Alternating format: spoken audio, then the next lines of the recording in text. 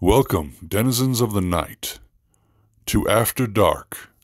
Tonight I present to you a tale, a Vampire the Masquerade 5th edition one-shot, a tale of Zala, of Clan Banu Haqim, an aspiring Alastor, on the hunt for a red lister. Please enjoy, and remember, nothing good ever happens after dark. So we are tonight telling the story of Zala, who is an aspiring Alastor. Did you have a specific Justicar you wanted to work under, or were you trying to work under the Red Alastor herself, Lady Lucinda? Lady Lucinda would actually be really dope to work under. I was kind of leaving that up to you. Okay. But whatever's the most interesting, I say. Well, Lucinda, with everything that's been happening in this section of the United States, she's become more and more agitated when it comes to the way that the Kindred do business over here. She's particularly not happy with the current prince of Portland, Oregon, due to the fact that he has kind of turned against his personal oaths. This man was, in fact, he was an Archon himself. Oh. And he quit because he wanted the city. I see. So he took a step down. He did. He did. Well, he does not see it as that way, but yes, everybody else looks at him as like, what the hell are you doing? Yeah, general social norm for what it is to be an Archon versus a prince, yeah. It's rumored in the halls of the Archons that the Justicar Juliet Parr might have something to do with this. Oh, Miss Parr. So there's a little bit of not infighting, but definitely mistrust happening between the Justicars. Well, that's not good at all. Yeah. So it's also... So you're going to be called in specifically by Lucinda to meet her. Let's just say a few nights ago, she had you meet in Texas. Good old Tejas. So there's going to be a little bit of country hopping when it comes into this with this story, just to get the background going. No problem. I'm all about country hopping. Well, Lucinda is currently working on creating a little bit more stability in the Kindred population, specifically in San Antonio, Texas. There have not been many, I guess, Kindred functions as of late. Not major ones, anyway. No Elysiums or anything like that really happening? Not that big. Actually, in this world that we're touching base on, there haven't been many major Elysiums in the past 6 years or so. Oh, wow. Okay. The Second Inquisition is getting incredibly active, and every time a large Elysium gathering is planned, what they end up doing is slaughtering the elders who attend. Yeah, it's almost like they have an exact beat on when these... It's almost like they know that these Elysiums are happening and they're using them to suss us out. It's starting to wait. Yes, it's starting to seem like that. The last Elysium, major Elysium that was held in the United States was in Tampa, Florida, about 6 years ago, when the prince just decided that they were just going to say, damn caution, and they were going to continue doing what they like to do, which was to throw their lavish parties and galas. Oh. And the afternoon before the Elysium, most of the elders were dragged out into the sun. Oh my! So the Masquerade is paramount right now. Yeah, I'm assuming that they were really hunkering down on that. Now, aside from the fact that there was confirmed hunter activity in San Antonio, Texas, the prince, the Nosferatu Prince of San Antonio, Texas, did in fact put off a successful Elysium with next to no issues. Okay. And that might very well be because Lucinda and a garrison of Archons were there to protect. Mm. Makes sense. That makes sense. So, the first thing that's going to happen tonight concerning Zala is an invitation to a very high-class hotel in San Antonio, Texas. The invitation being from Lucinda herself. All right. Excellent. I shall make my way there post haste. Now, have you ever been there yourself, the city? I've never been to the city, no. Okay. Unfortunately. It's a very strange mix of old and new. The Alamo itself is sitting right in the center of downtown. There's an archaeological dig happening constantly at that location where there's tourists flooding in and out. There's a Ripley's Believe It or Not museum directly across the street. On the other side is a massive 4-story mall. There's a river that cuts through circular the entire downtown area where there's gondolas that travel through the river with amazing neon lights all over the place. It's a very strange city, but it's beautiful. Kind of like things superimposed on each other almost. Yeah, when I say old and new, also it does look like there's new buildings literally growing out of the old ones. Wow, it's a very interesting place. Yeah, it sounds like it. Now, you just recently went there, right? I did, which is what's inspiring a lot of this description right now. Absolutely. Hey, man, real world experience sells it. Now, you're actually being invited to the Majestic, which there is a hotel portion and a theater portion of this very large building. Excellent. You are given instructions to go into the hotel lobby and inform the man who's guarding the elevator that you are to go to the second floor and that you're expected.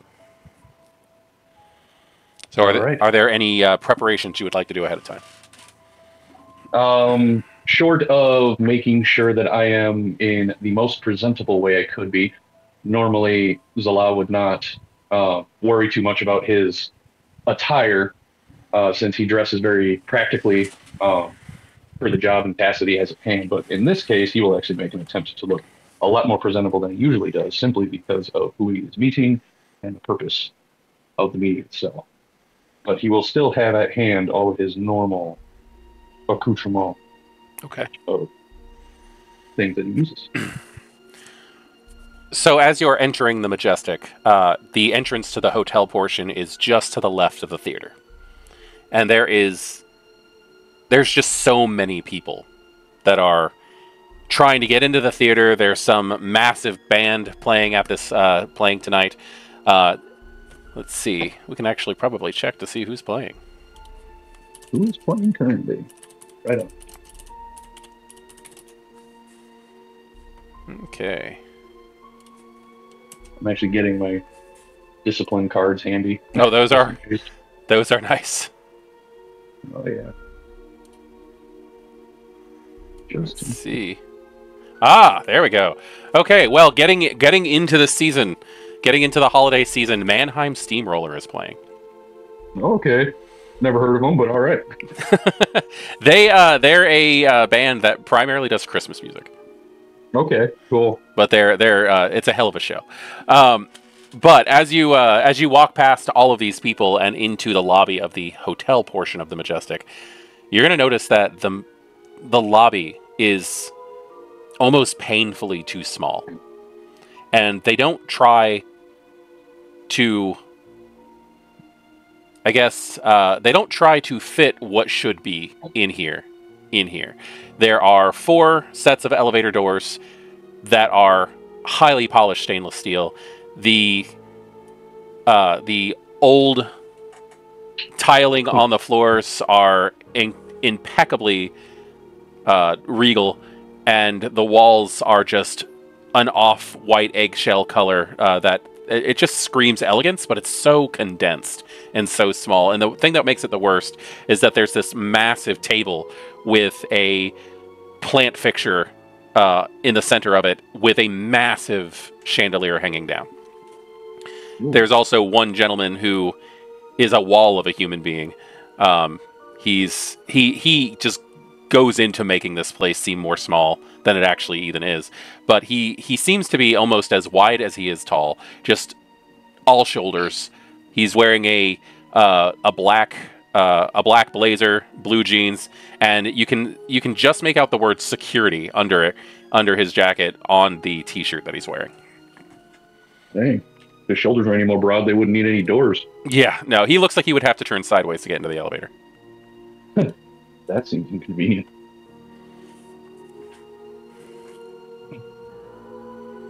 All right. So I guess I just make my way through? Yeah, you were just told to let the gentleman know that you need to get to the second floor.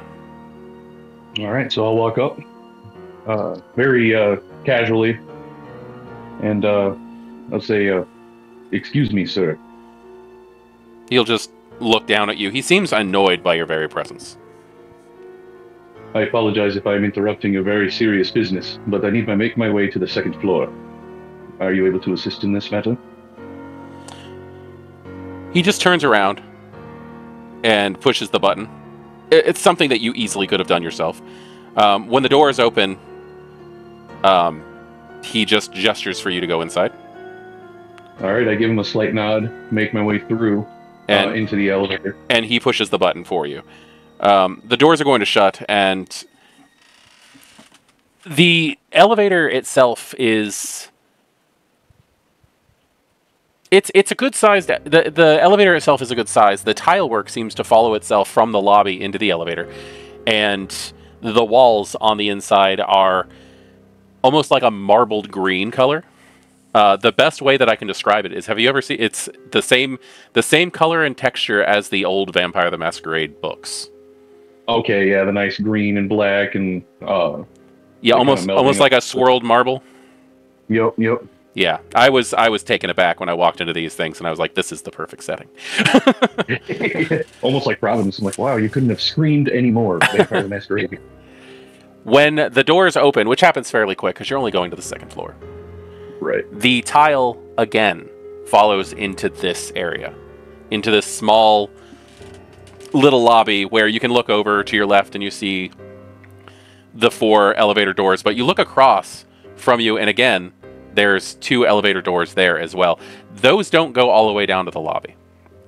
And there's large reliefs on the wall that just are a very stylized, sharp V in marble on the walls, with the green also continuing on the inside of this room. There is a door that is open to your right as soon as you get off the elevator. All right. I will. They didn't tell me exactly on the second floor where to go, right? They told you nothing. This is not uncommon when you're working with the Justicars. Okay, yeah, that makes sense. They do tend to expect. I was just saying they do expect you to understand and know things that you have no reason to know. Gotcha. Well, that makes sense. They're always testing to make sure that my skills are sharp and my awareness is sharp. So I'm going to assume the simplest answer is, hey, there's an open door to my right. I'm just going to go peek in there and see if that's where I need to be. Okay. To start.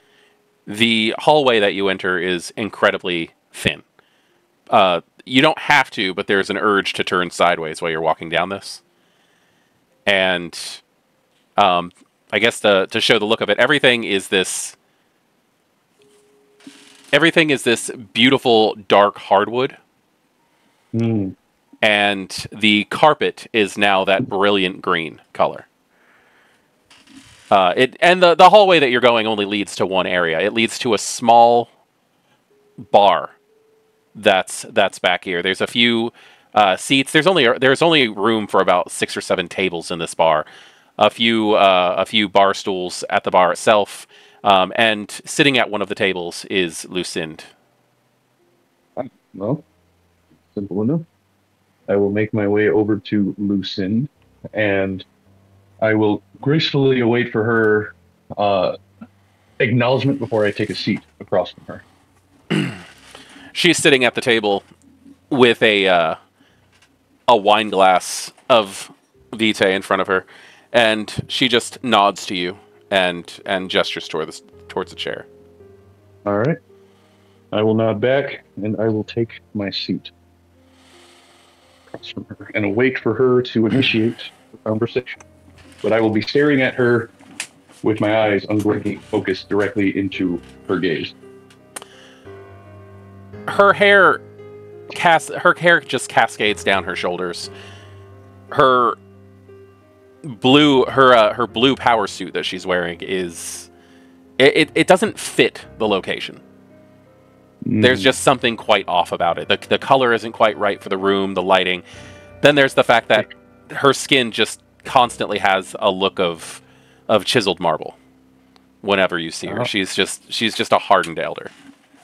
Yeah, that makes sense. The color probably clashes really hard with this kind of a environment. It very much does, and she's not trying to appear human either. Right, she's just herself, which I can appreciate. There's no need for a facade here. Thank you for joining me, Zala. No problem. Whenever you need me, I will come.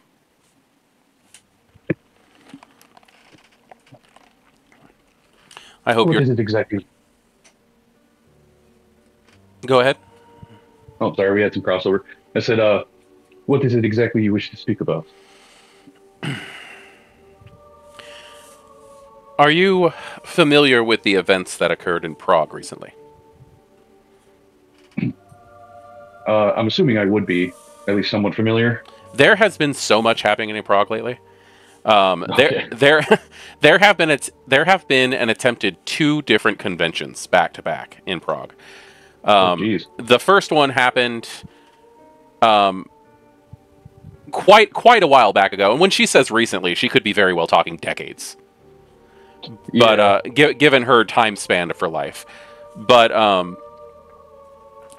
the things that are happening in Prague as of late are the fact that there was a convention in Prague where the Anarchs and the Camarilla had gotten together, and one of your colleagues, Theo Bell, murdered Hardestat. Yep. As well as his child, Peterson. And that's the one that I would be most familiar with. Well, there's that, and then there's the fact that a little while later, the Prince of Prague, Marcus, decided that he was going to attempt to hold another convention in attempts to stop the fighting between the Anarchs and the Camarilla. That erupted in a massive attack from the Second Inquisition, a whole bunch of deaths, and a massive blood hunt against the Anarchs in the city. And that's where that Battle Royale game takes place. That is in fact where that comes into play as well, yes. See, I was wondering that because I was like, I don't remember their huge-ass fight breaking out when the original convention in Prague happened, so that makes a lot more sense. Yeah, no, that was another convention in Prague happened right after that, yeah.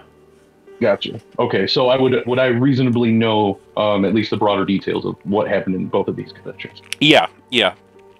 Okay. Basically, the Anarchs suck. That's pretty much what you can take out of all of it. So she asked me that, and I look off to the side and kind of lean in contemplation, clasping both of my hands, resting my chin on them, and I say, "Are you referring to the absolute shit show that the Anarchs are constantly perpetuating in that place? Or are you speaking of more specific things?" She actually smirks a little bit when you say that.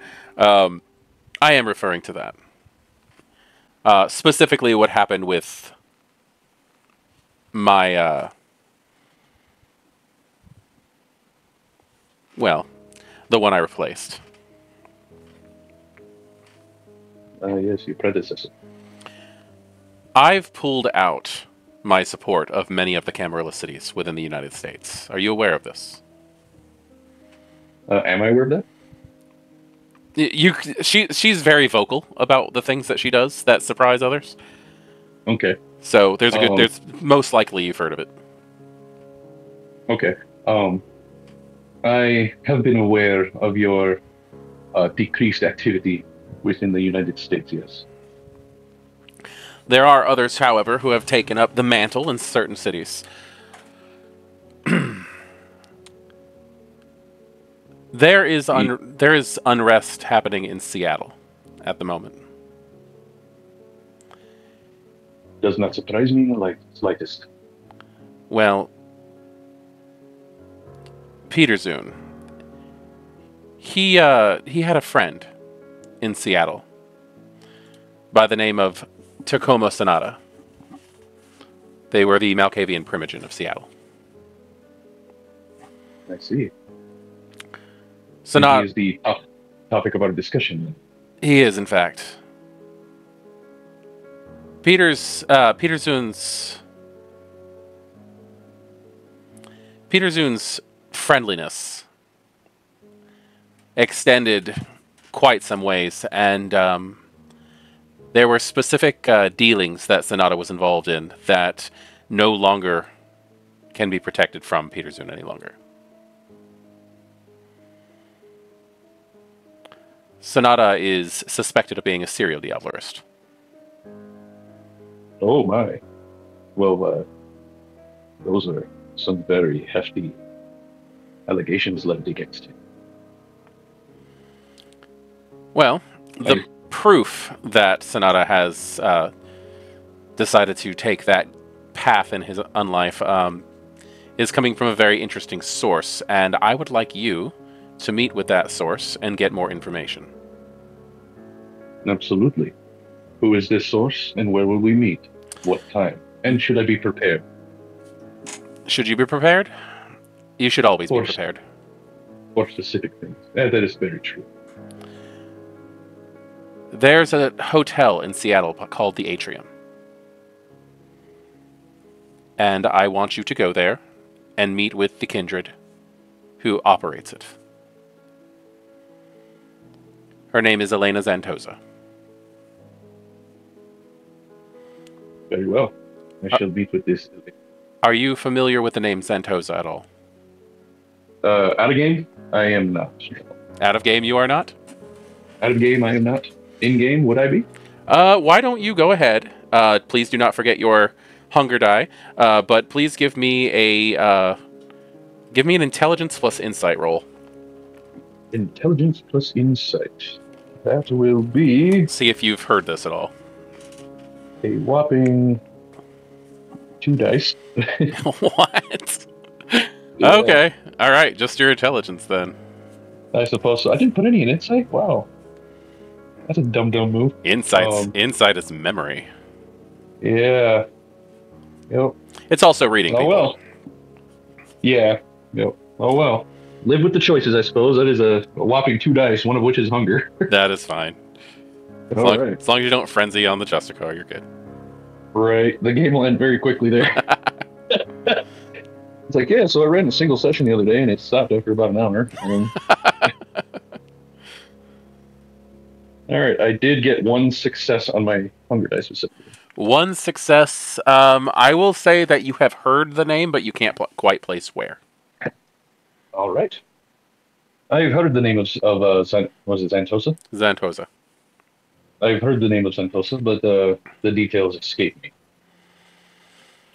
All I can suggest in her presence is to be polite, understand whose domain that you are in, and do not be shocked by anything you might learn while you're there. Of course. I try to maintain as amicable as a demeanor as I can.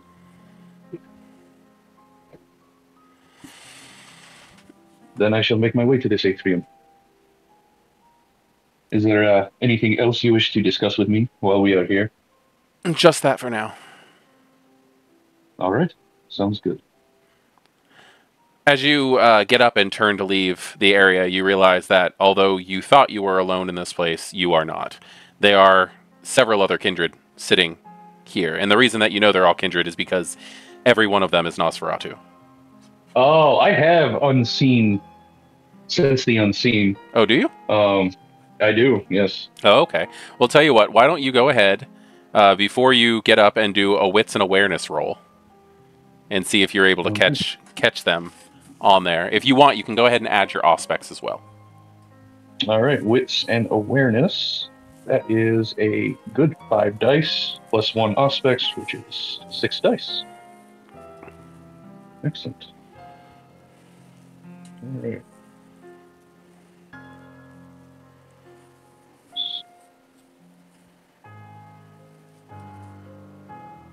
And what's the difficulty I'm looking for? Ouch. One success? No, two successes, my bad. You got 3 successes. Your hunger Did I dice get was three? also a 3. Or your hunger dice was also an 8. So you got I only got two. Oh yeah, no, you got 2 successes. No, you would not have noticed them. Okay. You would not have noticed them. When you turn around, there is a good number of Nosferatu sitting around at the other tables. One of which is a woman who is wearing a very beautiful dress. She's a very slight thing, and her Nosferatu deformities actually have her face in the form of a sugar skull. But it doesn't look like any Sugar. it doesn't look like any kind of makeup. It's actually just her face. I see. And that one catches my eye for whichever reason. Well, it's a very odd Nosferatu look. We can put it that way. How many Nosferatu do I see? I'd probably say there's about 5 or 6 of them in there. Okay. I acknowledge each of the ones that I notice. Make eye contact and give them a slight nod. And the most odd looking one, the lady, I will give a slight bow to. And I will continue making my way. You give your slight bow and you walk away, and you notice that one of them, male as far as you can tell, whose face looks like it looks like it looks like collected black candle wax, if anything. Oh, okay, so he's got like waxy, droopy skin. He's got waxy, droopy skin. His hair is incredibly oily, but again, he's very well dressed. You'll notice he bent down to listen to something that the Sugar Skull Nosferatu was whispering to him. And as you're on your way out, he will catch up to you as you're walking down the hallway and say, "Due to your manners, our prince says that you are acknowledged in San Antonio." I nod my head and I say, "Thank you very much for the acknowledgement. I will make sure that I make my business as swift as I can to not cause undue trouble to you and your kind here." Thank you. You're most welcome. And may I have your name? Cheshire. Cheshire. And he just gives you a very large, toothy grin. I see. Very appropriate. I like it. All right. So, you have your mission, as far as you know what it is as of now. And All right. so you need to head to Seattle. Yes.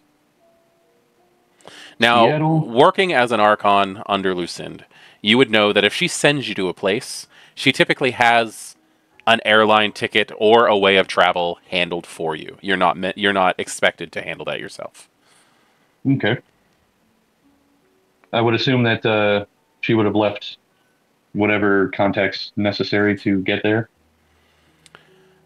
Given the way that she typically works, and I would love to say that she just gives you all of this information, but she does not.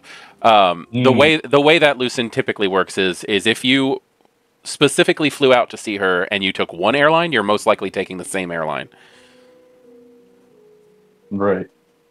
Which I believe is San Antonio International, which is about 15 minutes outside of downtown. Excellent. I will call in Uber. Call in Uber.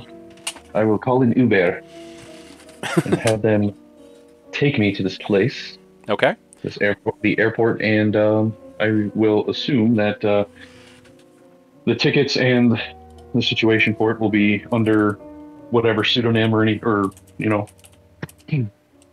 identity I use. Yes. I saw that you have mask. Hmm.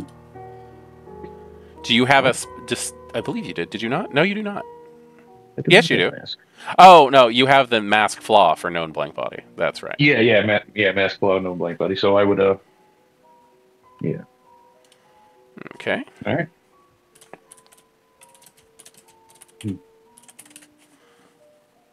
Let's see. I will make my way there.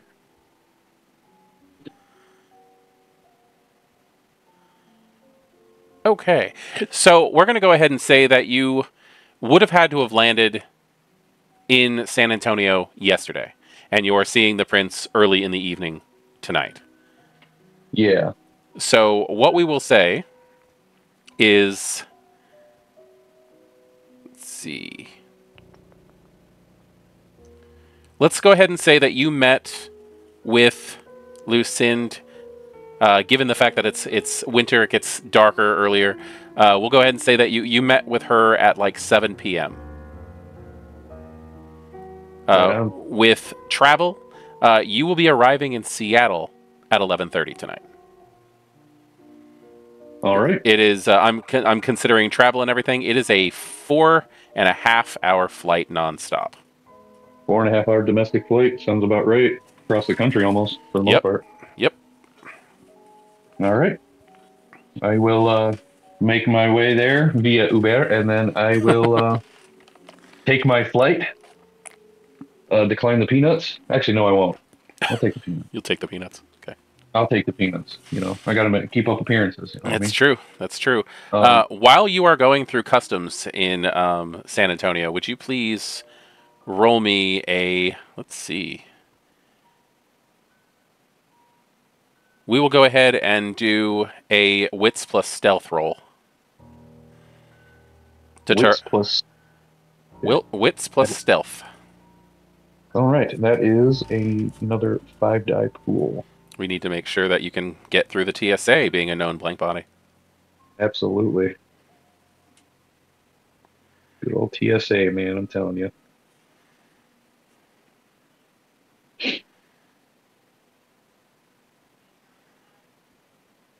Oops.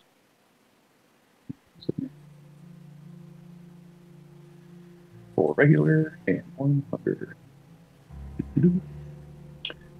That is a whopping 4 successes. 4 successes. Okay, you're going to be able to get through without that much of a problem. All right. I make my way through the check-in, the TSA checks. I keep myself covered, probably sporting some sort of hoodie or something like that to help trying to keep myself, inconspicuous but not suspicious. Because someone walking around with like a full face mask in the airport is not a good thing. Well, I mean, you can get away with that nowadays, kind of. That is fair. That is fair. So I will actually don a face mask. Yeah, you can utilize those. Typical cough face mask and surgical, mask, and I will put on a hat, that kind of covers my face, a beanie, I guess you could say, and make my way through. Now, how do you travel with those weapons that you have?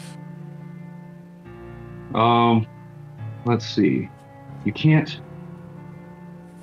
carry firearms into, you can't have it on you, but I think you can have it transported, could you not?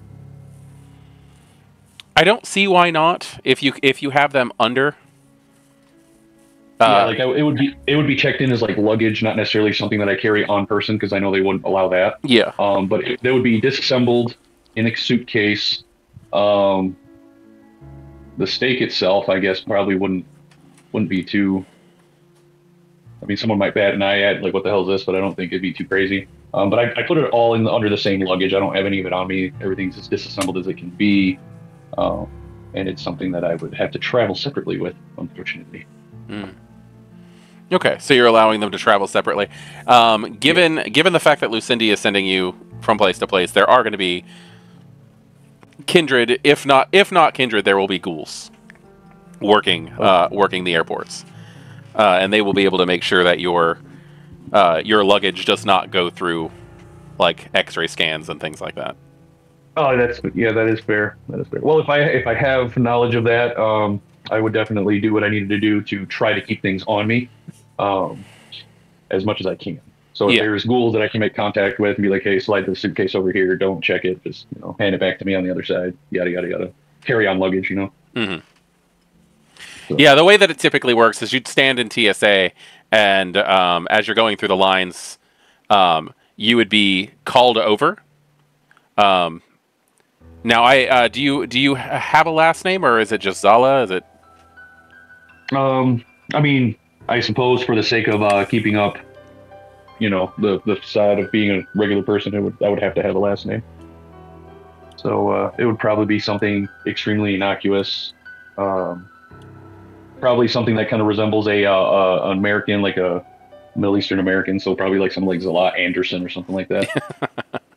You, as you're walking up, they say they basically just call you out. They're just like, Mr. Smith, if you could come over here, and they basically do like a random passenger check on you. Oh yeah, random, huh? Random. They do a random passenger check on you with a metal detecting wand that has not been turned on, and they just push you along through and let you hop on your flight. I nod and move on along my way. So we'll go ahead and say that you've landed safely and gotten out of the airport in Seattle. And I am here. And I will once again hail an Uber to take me to this atrium. Okay, so you're just going to go straight to the atrium? Oh yeah, yeah. I waste no time in getting myself to where I need to go. I've used up a lot of time traveling over here, so I have about I have half the night left. So. Okay, like I said, it is pushing midnight as you get where you're going. Atrium looks like at one time that it was a very fine, like, respectable establishment. But now you can see the large neon sign that says Atrium towards the roof. You can hear the pounding club music coming from the roof, the flashing lights. There is obviously a bar on the roof of this place. Roof bars. There is, in fact, a roof bar, yes. I have been to one of those in Nashville. All right. I do not know what this Elena looks like, correct? You were not given a description, no. All right, well, I will walk into this place cautiously. I will, I know unseen, sentient seems pretty passive, but I will make a conscious effort to keep an eye out for anything that might be standoutish for someone like me. Okay. Can I please get a wits and awareness as you're walking through the hotel? Wits and awareness. Absolutely.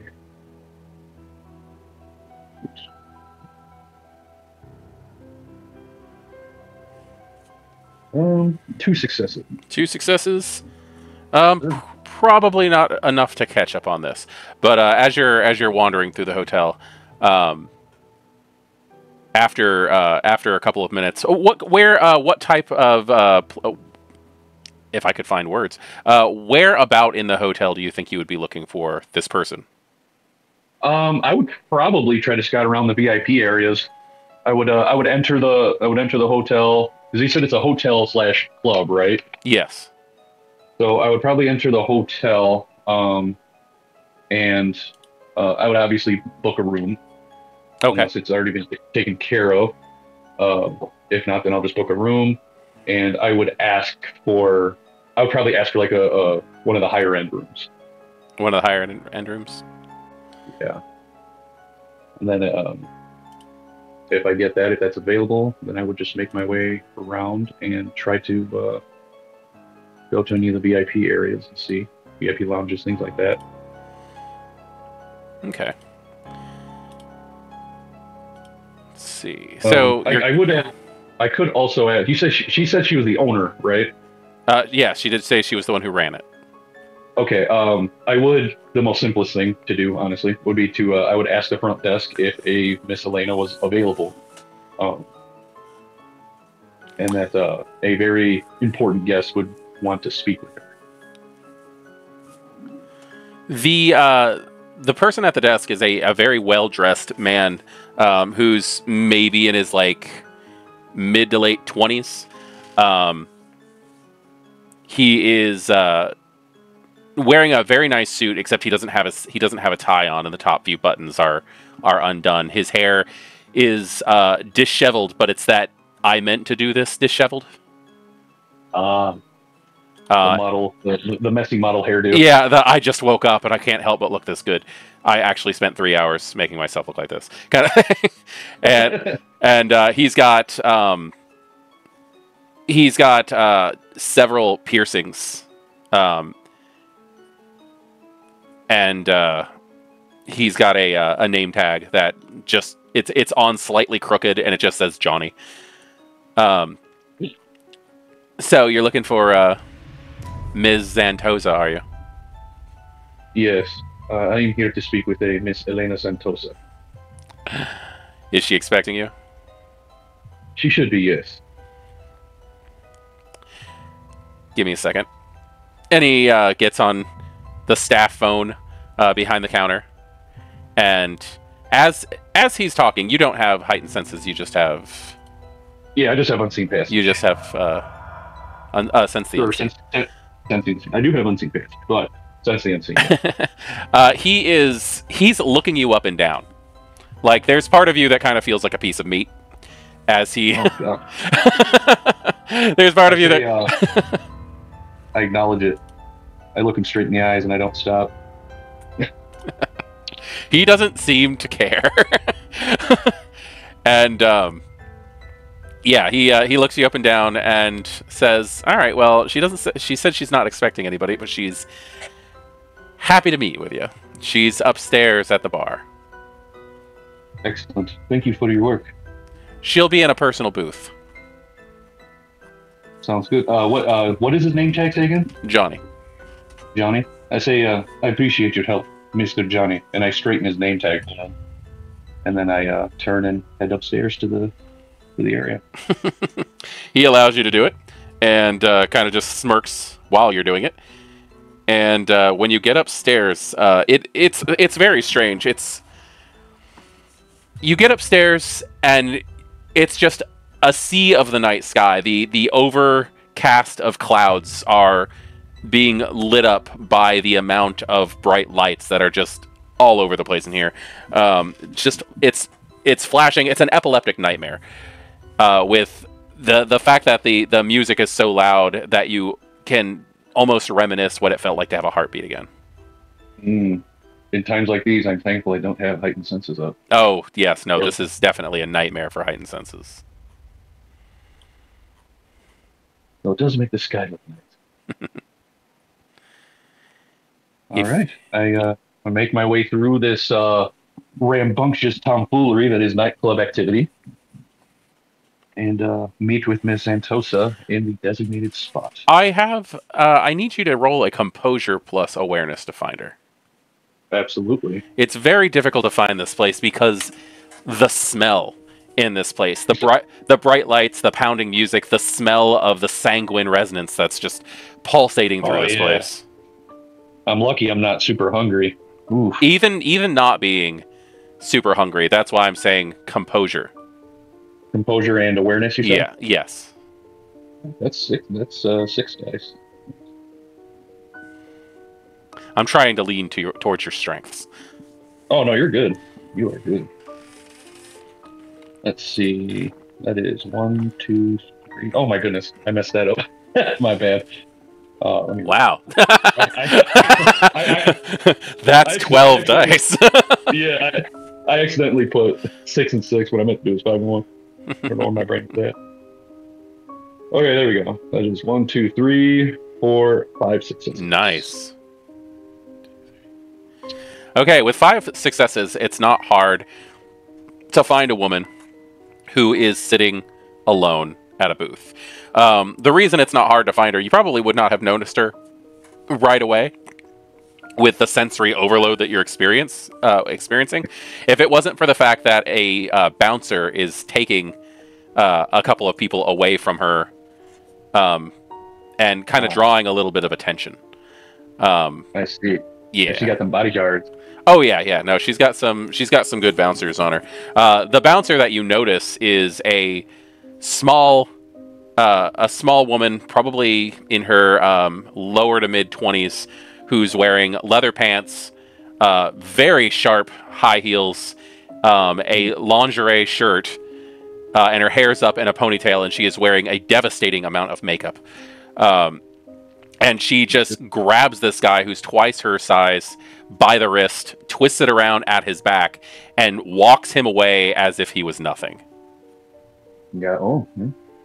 I'm walking up and I see this, and then the first thoughts I have are, how could she possibly be an effective bodyguard wearing pants so tight she could probably barely move in them, along with unbalanced shoes? And then I see her perform. I see her perform this, and I nod and think to myself, "Oh, well, all right then."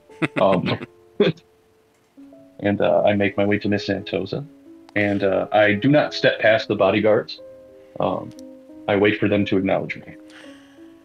When you walk up, she looks towards her guards, who again are just small girls, like comparatively. She herself, she has very dark hair, but you can see red kind of shining through. Ooh, I like that. She looks like she is most likely in her mid to late 30s, but she wears it very well. And she'll stand to greet you. And how tall do you think Zala is? Zala is 6'1". Zala is 6'1". Okay, she towers over you at 6'4". All right. I slightly look up at her. And she is wearing the most beautifully inappropriate evening gown. Ooh. I like me a muscle mommy. Yeah, she's not even wearing heels. She's just that tall. Nice. Hey, man. I don't mind a tall girl at all. Now, the avatar that I choose for her is Laura Prepon from that 70s show. Laura Prepon. Yeah, she played Donna. Oh, okay. Gotcha. But yeah. as she is now, not as she was then. Right on. Hey, I'm good with that. That actress is awesome. Orange is the New Black is where I know her from. Oh, yes. She, as I said, stands up, puts her hand out in greeting. I grab her hand. Does she put her hand out in a straightforward handshake gesture, or I'm allowing you to grab my hand and give me a proper princess greeting gesture? She puts her hand out, wrist up. Wrist up. Or I said that wrong. Sorry, the back of her hand up. Okay. That's so proper princess greeting. I'll put it that way. All right. I will grab her hand gently and bow my head, and I will give her a peck on the back of her hand. Okay. As you're doing that, can I please get a composure and resolve from you? Absolutely. Composure and resolve. That is also 6 dice. Yes, indeed.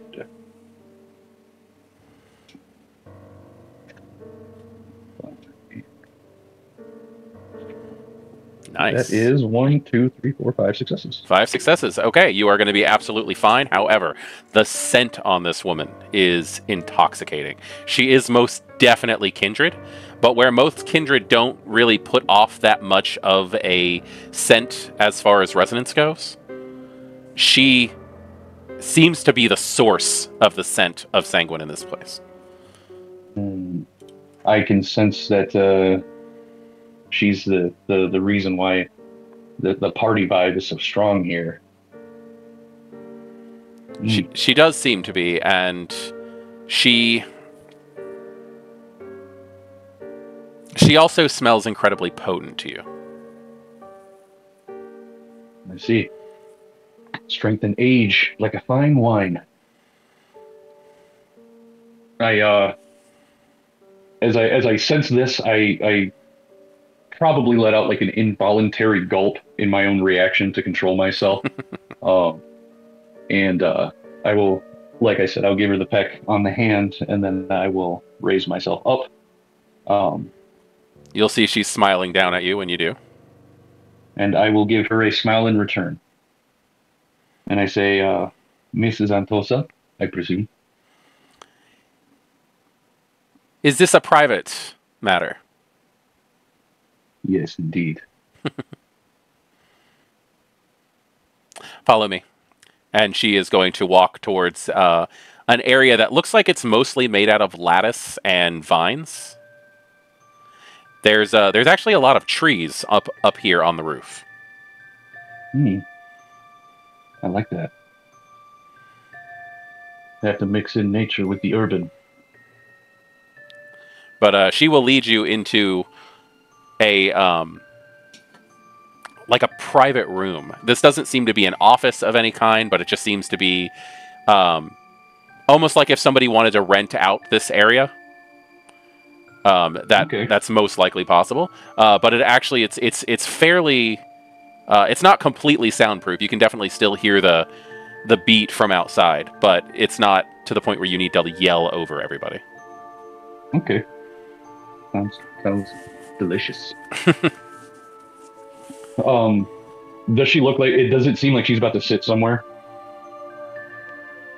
There are assorted, I would say, couches, but the lower cushions of them are extended quite a bit. These are more like day beds. Oh, okay. And nice. she will sit down on one of them. Yes. Okay, cool. I didn't know if we were like sitting at a table. Otherwise, I would make a point to pull out a chair for her. But if it's just like lounging couches, then I will just take a seat across. So you know my name. Who are you? I am known as Zala. I don't know if you've heard that name at all before, but I work for Miss Lucind in matters regarding Alastor duties. While you are explaining that, the moment that you say that you work for Lucind, as you're in the middle of the rest of the explanation, she just starts laughing. I apologize. I did not mean to cause any humorous reactions. I'm just surprised that someone as prestigious within the tower would come and see me. Is it all that surprising? Anybody who has information on anything that we may make use of can become a potential person of interest to one such as ourselves. She hasn't told you who I am, has she? She has not, no.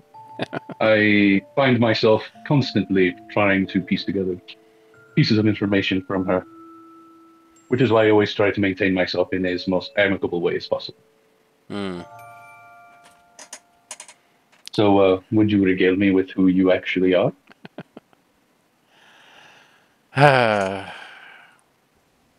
You are sitting in the presence of the Seraphim of the Sabbat of Seattle. Oh, wow. Seraphim are the closest thing that is in existence to regents right now. Okay. Zala's eyes widen when he hears this, and he lets out a sort of nervous chuckle, and he says, that is, what did they say? Quite a doozy. I was not aware I would be meeting with someone such as yourself. She's just grinning from ear to ear with all of this. This is ironic. Is it now? Quite there. Absolutely. My business here has nothing to do with you, other than speaking with you. So what are we speaking about? Have you heard the name... Well, I'm sorry, what was it? Sanada? Sanada. It's Takuma Sanada. Takuma. Have you heard the name Takuma Sanada? Oh, yes. I am here to speak with you regarding information in regards to him specifically. I need to find him. You were sent to Seattle to talk to Seraphim of the Sabbat about a primogen of the Camarilla. Indeed. The plot thickens. Well, from what I understand, the Camarilla is a little unstable in Sabbat nowadays. And you're looking for Sonata. Yes. Will you be able to assist in this? I'm sure I can. I assume that his dirty secret has gotten out then. Oh, yes. Most unpleasant business.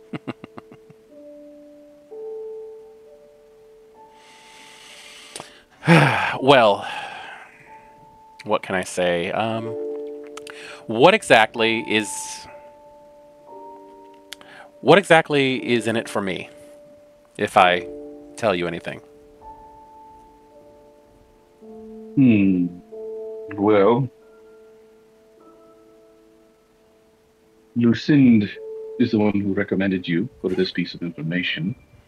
I suppose this could lead to something of a boon, favor, something of some sorts for you in regards to her or myself, if that is what you wish. As I stated, I am not here to deal with any of your Sabbat affairs. So if you were to garner me this piece of information, I would be able to assist you in some, I suppose.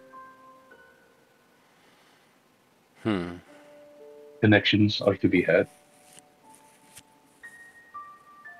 The Camarilla traffics in boons quite often. I'm not sure if the Sabbat really cares too much about such things. I myself am quite the man of my word, as much as I can be.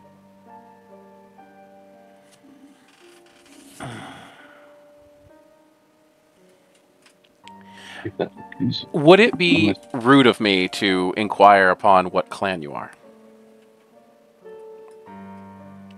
Would it be rude of me to ask you to guess? Ask me to guess. Let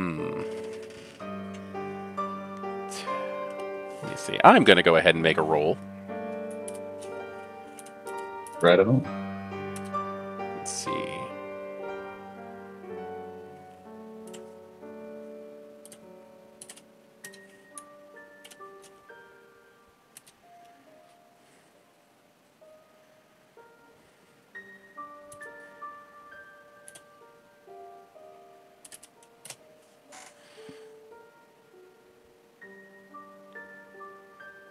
Four successes.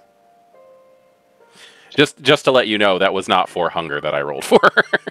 I was about to say. I rolled her attribute and her skill separately. That's what I was rolling. That's fair.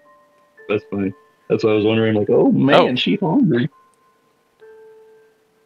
Oh no, that's 5 successes. 3, 4. Yep, it sure is. She looks you up and down, and she kind of leans in and like sniffs you and says, "I'm going to have to say Banu Haqim." And I would have to congratulate you on a perfect guess. Well, in that case, let me see.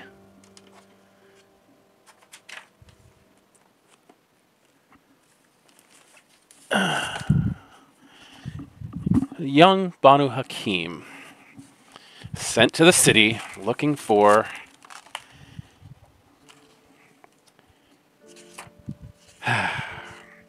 Do you have any idea what kind of trouble you're getting into looking for this man? I can only guess, but the kind of trouble I'm going to get into is irrelevant. This is my job, and as such, I pursue.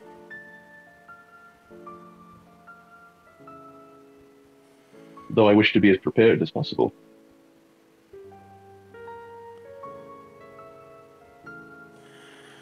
Which is why I'm hoping you would be able to accommodate with as much information as you're able. I'm going to help you, and I'm going to give you something. She stands up and goes over to a small cabinet. It's basically like a liquor bar that's in the corner. And she opens up a She opens up the cabinet that has all the wine bottles in it. I have something that could be very useful to you, especially when dealing with Sonata. And she's going to hand you an empty bottle. Hmm. Do you What know kind of bottle is it?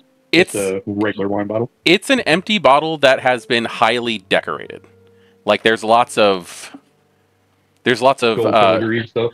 gold. It's got lots of gold filigree, but it's got lots of like what look like glass beads. Like I don't want to say glued to it, but attached to it. Okay. And maybe like glass beads that were like blown in with the bottle when it was made. yes, they're actually like embedded into the glass itself. And okay, cool. And along with that, she gives a little. She has a little satchel of fabric, and she'll open that up onto the counter, and it's got a what looks like a thick four-sided wax stick, which highly gives off the scent of blood. A thick four-sided wax what? Stick. Stick. Like it almost looks like a candle, but it's got more of like a crayon texture to the wax. Oh, okay. And it gives off a lot of scent of blood. Mm. Almost like a long wax seal. Yes. Kind of thing. Yes, it's just a little thicker than a typical wax seal. Okay. And it has a symbol carved into the wax it's kind of like a triangle, but the ends on one side do not meet, and they kind of like curl out from each other. If you want to give me an intelligence plus occult check, you might be able to identify this. Okay. I have some blood sorcery knowledge, I suppose. With Sense the Unseen, you can definitely see that there is a powerful blood sorcery radiating from this. All right. 3 dice. I do have some occult. Intelligence plus occult.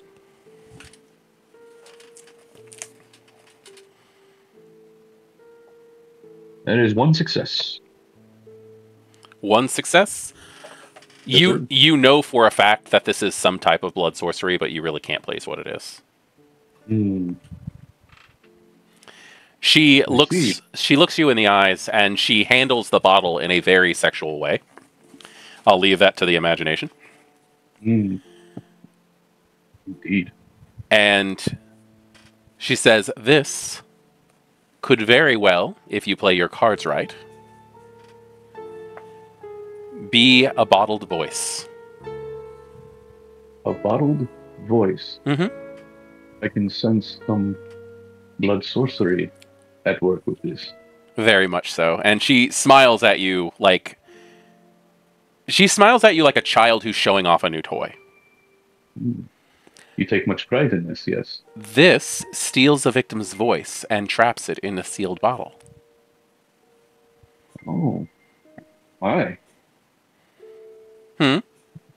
Said, oh my. All you have to do is get him, or force him, to press his lips against the bottle. And then seal the bottle. And mark it with his initials. And he'll shut the fuck up.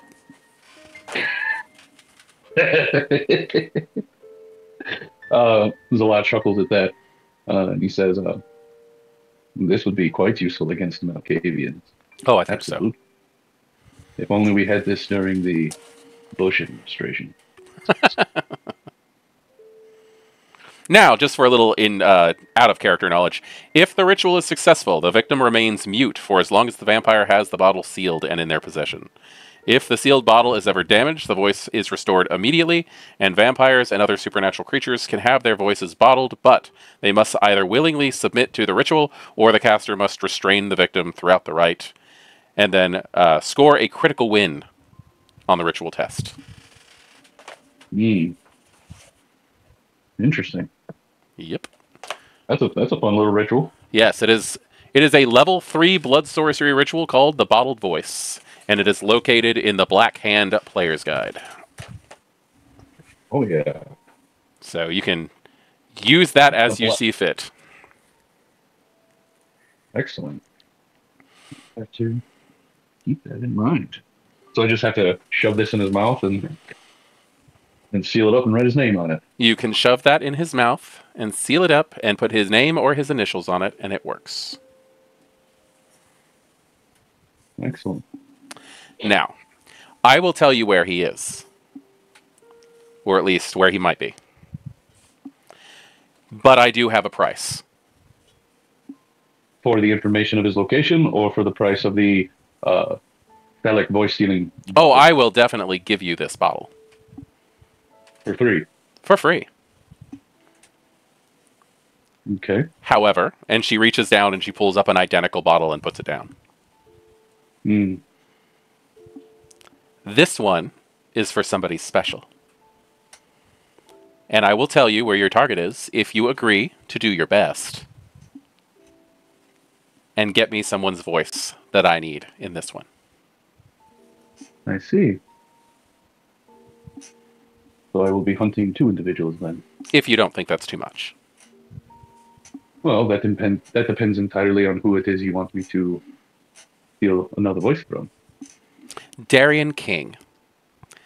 And you instantly know who Darian King is. Oh boy. Darian King is the Archon who quit to become Prince of Portland. No. Well, you want me to steal who is also Malkavian, by the way. Oh wow, a lot of Malkavians out here in Portland. I mean, 2 is a lot. 1's probably a lot. I say, you wish me to steal the voice of the prince? Yes.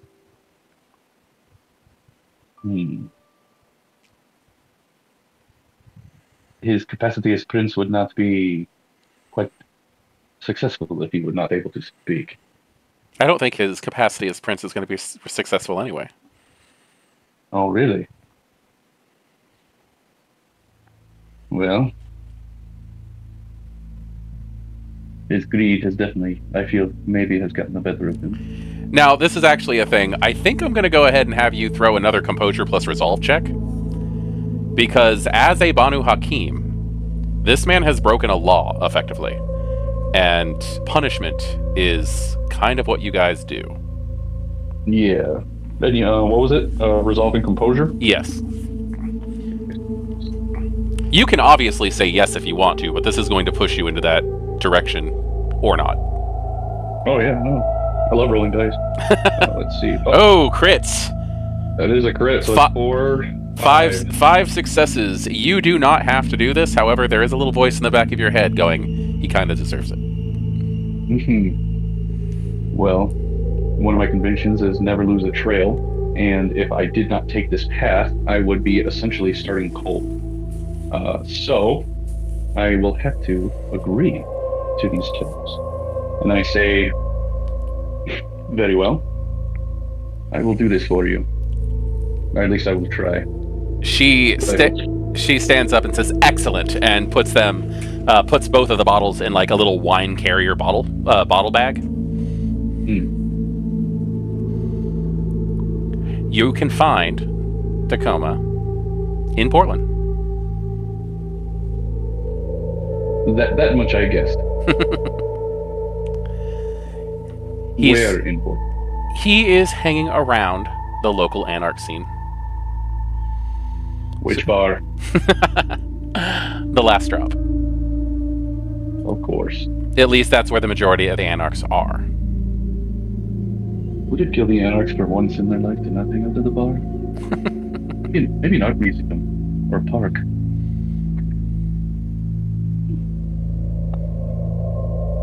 I see.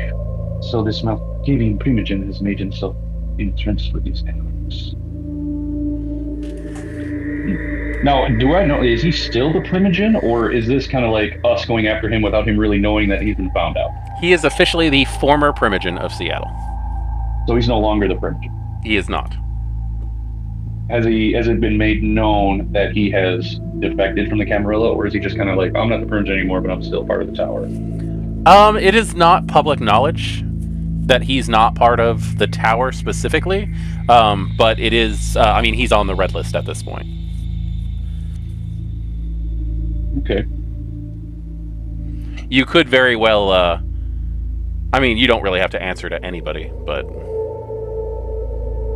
it's up to you. It depends how difficult you want to make things. That's very true. Well, at the very least, I think I need to have a meeting with this Darien king. He would know more about Sonata being the prince and him being the former primogenitor. So, the trail leads there.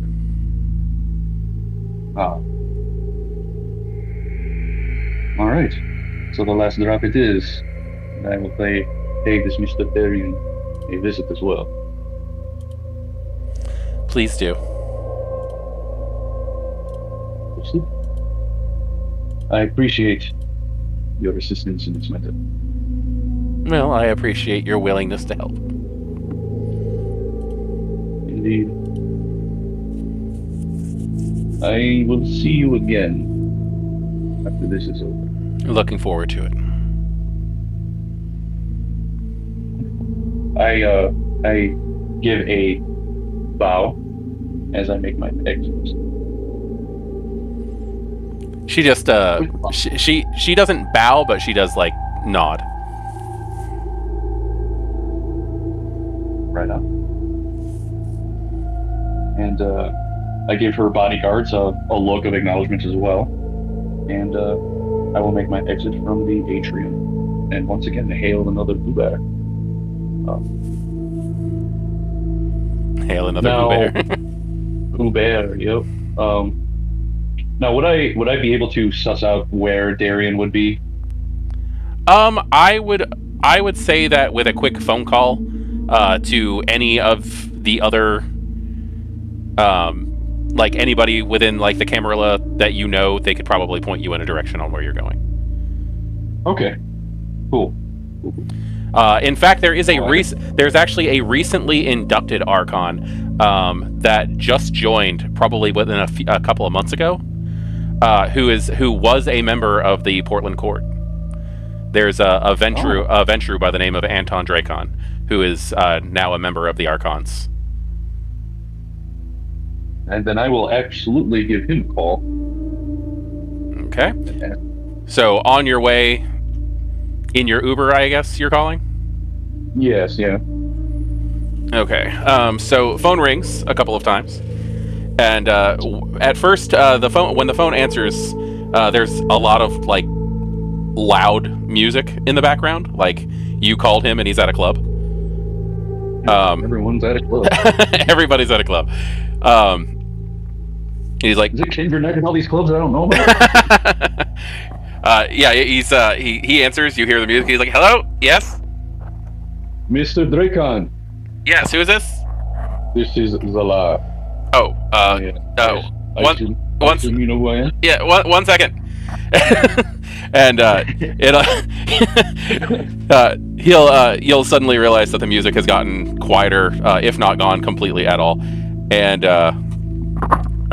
Zala, yeah, how can I be of assistance? I apologize for calling you at this most opportune time. No, that's fine. I was just I'm looking for somebody at the moment. Yes, I am looking for Mr. Darien. I was hoping you could point me into the direction. What, king? Yes.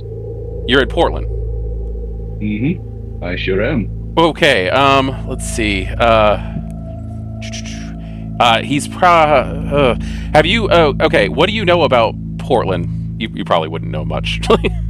I do not know much about Portland, unfortunately. I have not made myself present in these parts. Okay. So a few months ago, some anarchs actually set our Elysium on fire. Zala does not laugh. Don't you hate it when you have to laugh out of character out of something you hear? Yeah. Yeah, it's like, hey guys, what's up? Oh yeah, some anarchs, they kind of burn our shit down. Sorry, bud. Damn it. Okay.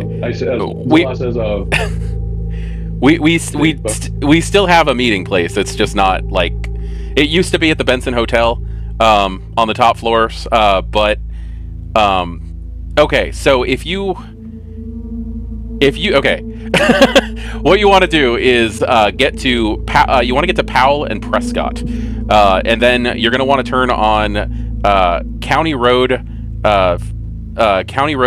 27, and then just head down there, and you will not be able to miss it. I will not be able to miss it? No. Okay, then.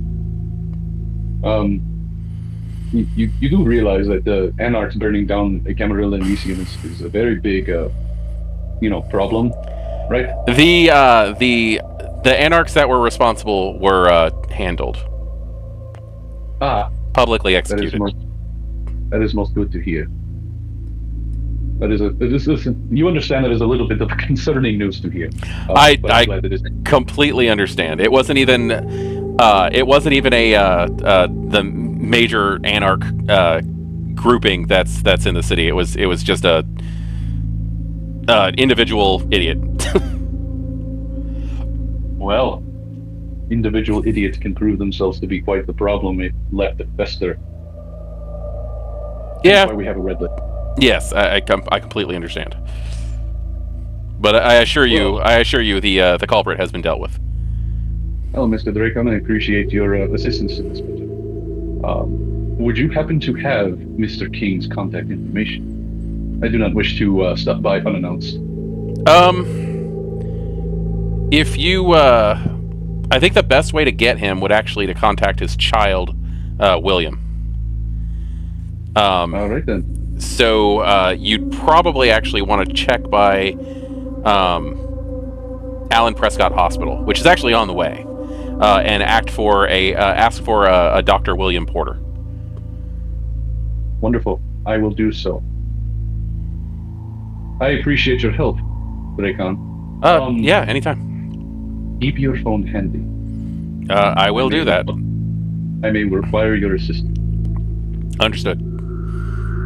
Excellent. Enjoy the rest of your night. Thank you very much. And I hang up. And I recite the directions to the Uber driver with a stop along to the hospital. Okay. You head to Alan Prescott Hospital. And I mean it's a hospital. I don't know what really to tell you about it. Yeah, just like any other nondescript hospital. It is. It's just a nondescript hospital. Yeah.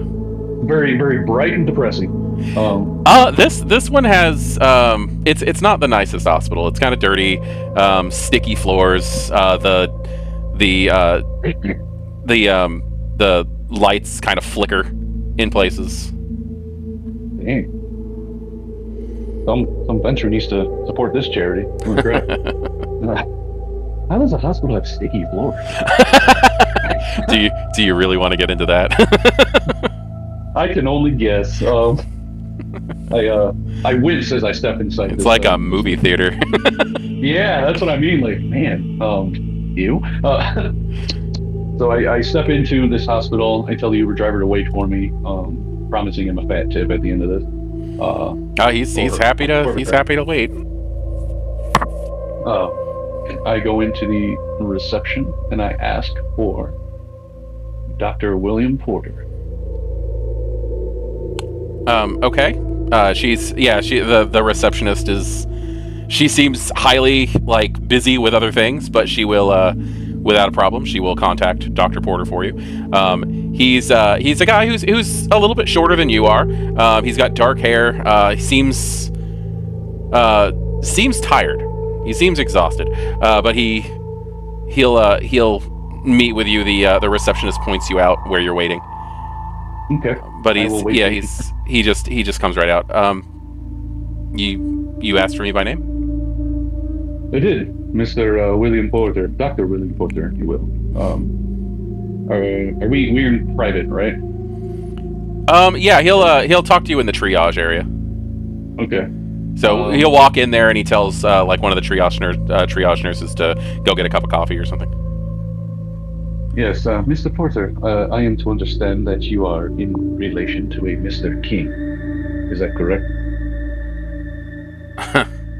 All right, yeah. What about it? He just drops his doctor. He drops the doctor persona the moment you mention King. Oh, okay. Good. Now we can speak in earnest. I am in need to contact Mr. Darien, and I was told that you could put me in contact with him. I know where he is, but I do not wish to come in unannounced. Okay, So are you like a new Malkavian in the city? No, I am not the new Malkavian in the city. I am, let's just say that I am here on official Camarilla business. Oh, god damn it. Alright, fine. Okay, did they tell you where that you can find him at least? Yes, I know where I can find him. I am just wanting to make sure he knows that I am coming. I do not wish to despoil him and approach him unannounced. Okay, sure. You understand? Yeah, no, I get it. I understand. He seems like ridiculously put out. Yeah. It's like I apologize if I'm troubling you with this. Are you wanting me to like take you and introduce you, or do you just need me to make a phone call? Actually, if you would take me to introduce me, that would be most appreciated. It would get you out of this drab, sticky floored, poor excuse for hospital. He you can kind of see a little bit more color flush to his face, and you can tell that he literally just used breath. He literally used blush of life so that he could sigh more audibly. He's just like, this is exactly what he probably didn't want to hear, or did. Who knows? All right. Yeah. 1 second, and he reaches down to the desk in the triage office, picks up the phone, and you hear he's talking next to you. Obviously, you hear him, but you also hear his voice over the intercom. Call Dr. Malcolm. Can you please come to Triage Bay 2? Dr. Malcolm to Triage Bay 2. And this little guy with glasses and kind of like I've been here for at least 2 days hair walks in. Oh, you poor thing. Yeah, he's got like a Red Bull can sticking out of his pocket. At that point, you might as well just IV drip it. Jeez. Yeah, and he's holding like 4 different folders, and Porter literally just looks the guy in the eye and says, "You're closing tonight. I have something I have to do, and you offered to take my position." And he's like, "Hey, I'm going to take your position, all right? You look like you need some rest. Why don't you get going?" And Porter's like, "You know what? Thanks. I could actually use a rest." And he's like, "All right, let's go." All right. You didn't have to exert yourself over the man like that. He's used to it. All right. He walks out. He's like, "Okay, are we taking your car?" I've been taking Ubers quite often. I have one waiting outside if you want to take the Uber. Or we can. I don't think it's a good idea to bring an Uber to the mansion. That's what I thought. We will take your vehicle then. Yeah. Let me handle this real quick. Sure. I'll walk over to the Uber and then toss him a big old wad of cash and say, "Thank you for the ride, young man. Don't spend it all in one place." He thanks you and says, remember to give me a good rating." Yes, I shall. Like, maybe. If I remember. Okay.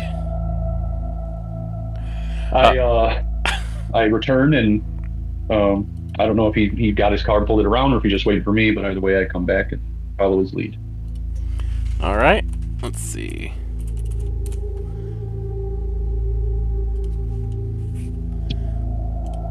Okay. He is driving a 2024 Lexus UX, which is a red SUV.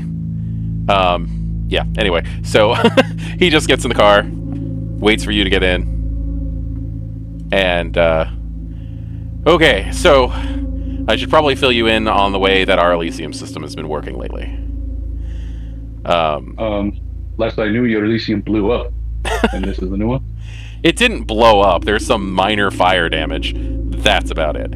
But the council didn't really feel comfortable continuing using it in its current state until it gets fixed up a little bit more. And also the idea that the Anarchs were actually freaking brazen enough to to do that is not something they're really comfortable with either. They did not anticipate the Anarchs being brazen enough to attack the Elysium if they knew what it was. Not like that. Not like that. The Anarchs in the city aren't typically as brazen as they have been as of late. And as he's talking, he's driving, and he's driving further and further out of the city. Official Camarilla business. How familiar are you with the cult of Mithras? Well, and how familiar am I with the cult? I mean, you'd probably know they exist. Out of game, I know about the cult. In game. Okay. Well, tell you what. Let's go ahead and just do. Let's see. Is there anything we can do? Because you don't have insight. I figured it'd be another intelligence and a cult or something like that. Yeah, we can do a cult. We'll do intelligence. What's a cult? Okay.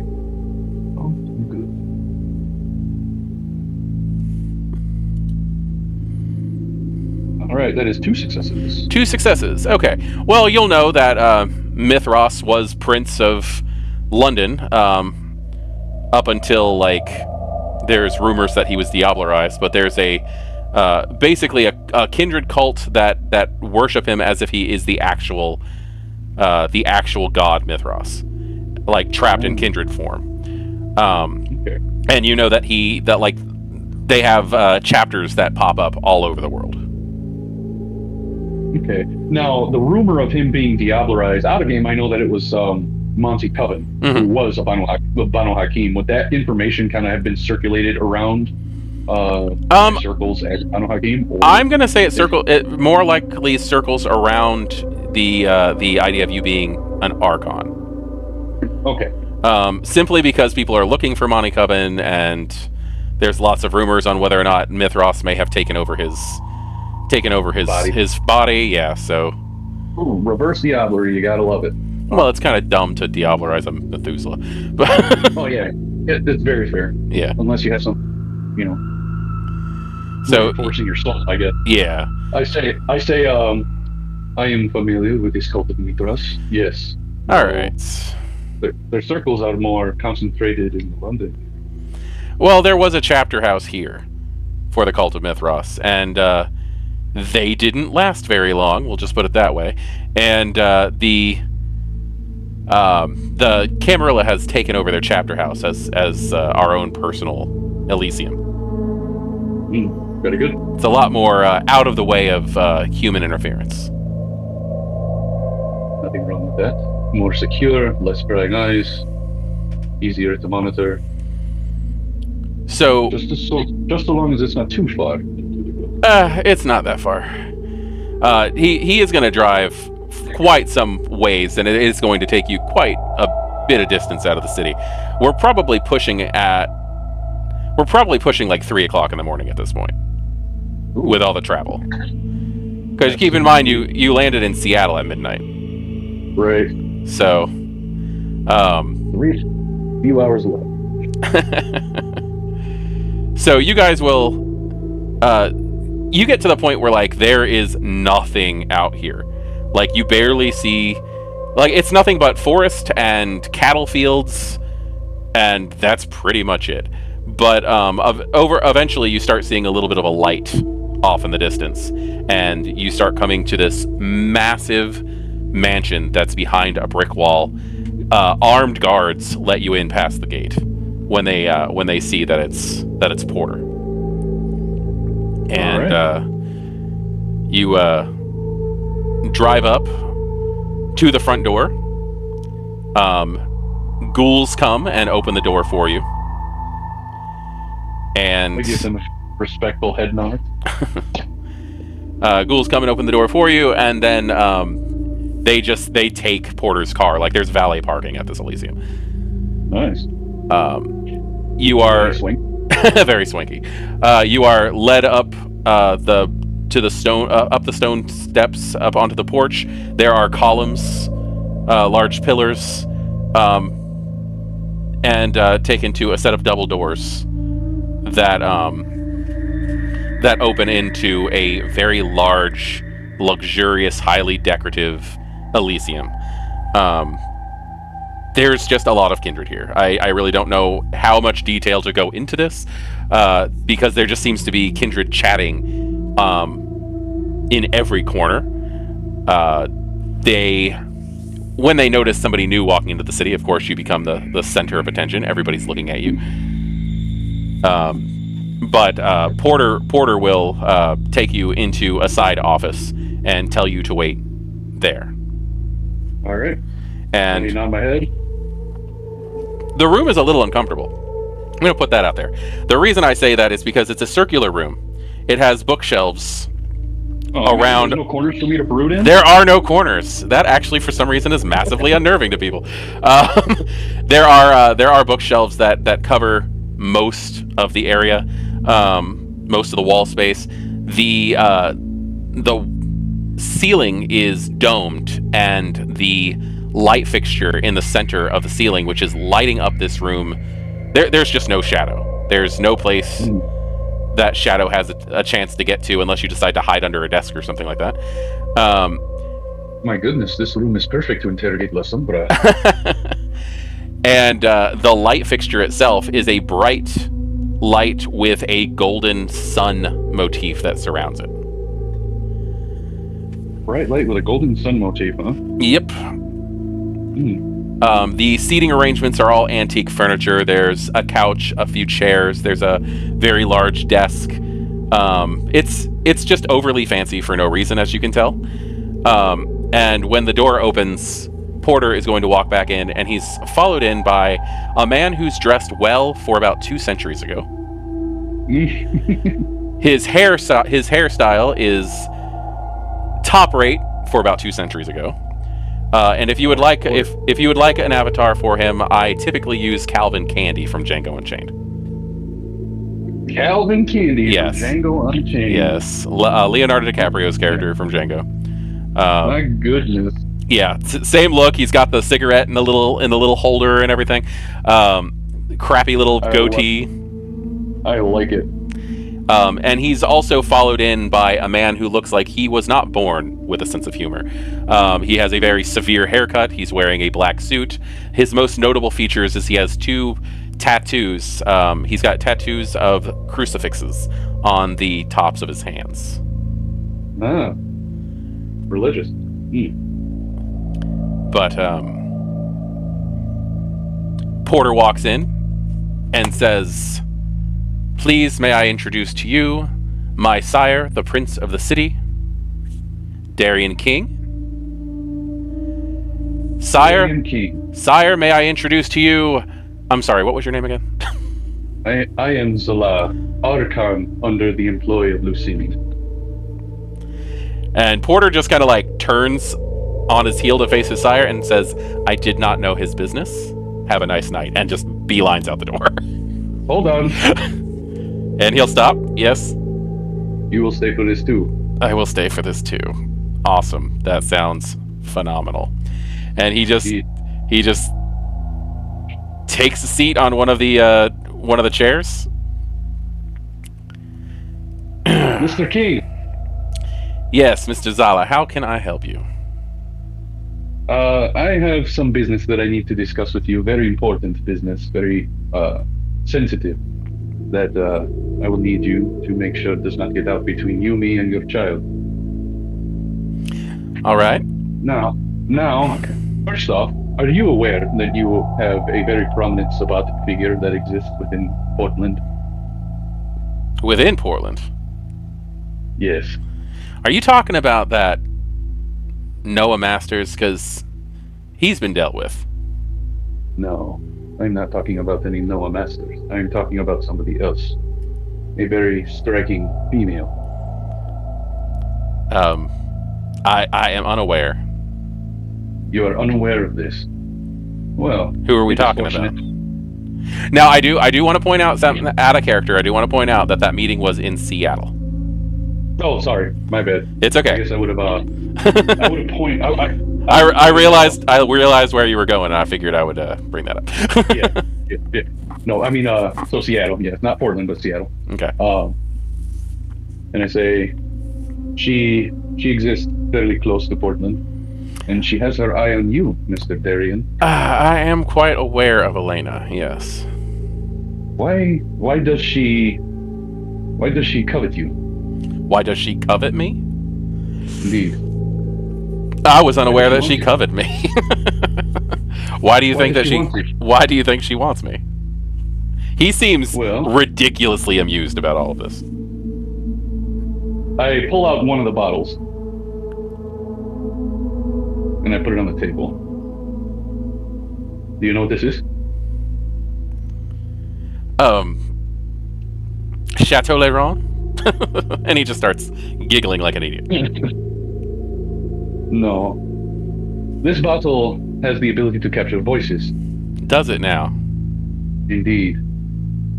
I am telling you this in the spirit of us both being a part of this ivory tower. You, as a former Archon, stepped down to claim the city of Portland for your own. Yes? Yes.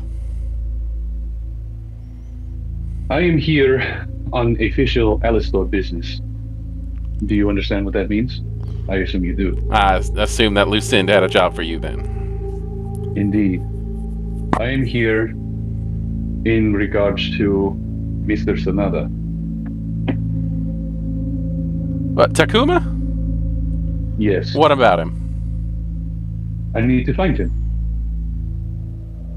I know where he might be frequenting, but I wanted to touch base with you to get as much information as I can. I know that he was the former Primogen, and I wanted to confirm with you the exact relationship that he has with the Camarilla in this city.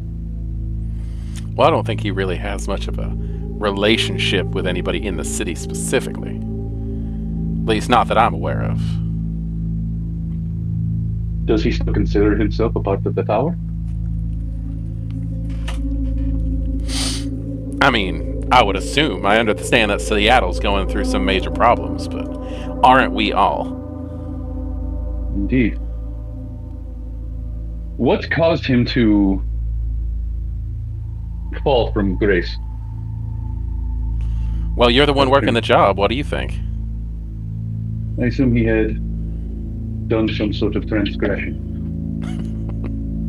Yet I'm not local to these parts. I have heard rumors, but from my understanding, they were just rumors. Oh. Indeed. Does my presence here make you think that they are just rumors? Well, you being here means that whatever protection he had is definitely gone now. Indeed. Do you think that you would be able to bring Mr. Sanada to us here? Well, if he's in the city, then I'm pretty sure he should listen. Indeed. And so, I would ask of you to do this for me. So where do you think Sanada is? Because if he is here, he has not come to pay his respects as he should. From what I've been told, he's been frequenting Anarch bars. Really? Indeed. That is quite amusing. Indeed it is. This is why I asked what you thought about his relationship with the Camarilla.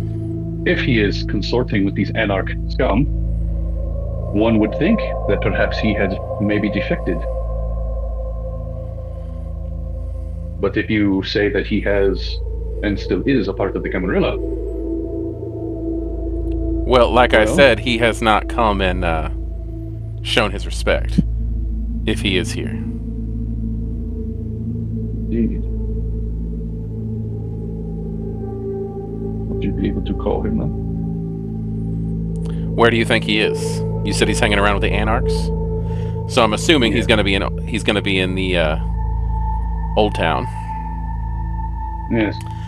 Which bar do you think he might be in? Well, if he's in Old Town, he's most likely at the Last Drop. That's where the Anarchs like to congregate. Mm-hmm. You have your answer. Old Town. He turns and he looks at the man with the tattoos on his hands. He goes, "Old Town is just giving me one big problem after another lately.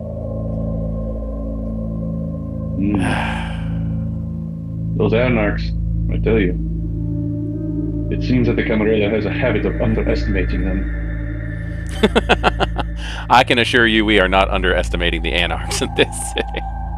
We just shipped a whole group of them off. Did you? We did. Before or after they had compromised in Elysium? Oh, this was well after. The one who decided to set fire to the old Elysium, which I really don't care, because that building is just hideous. But the one who did that, Duke was his name, I think.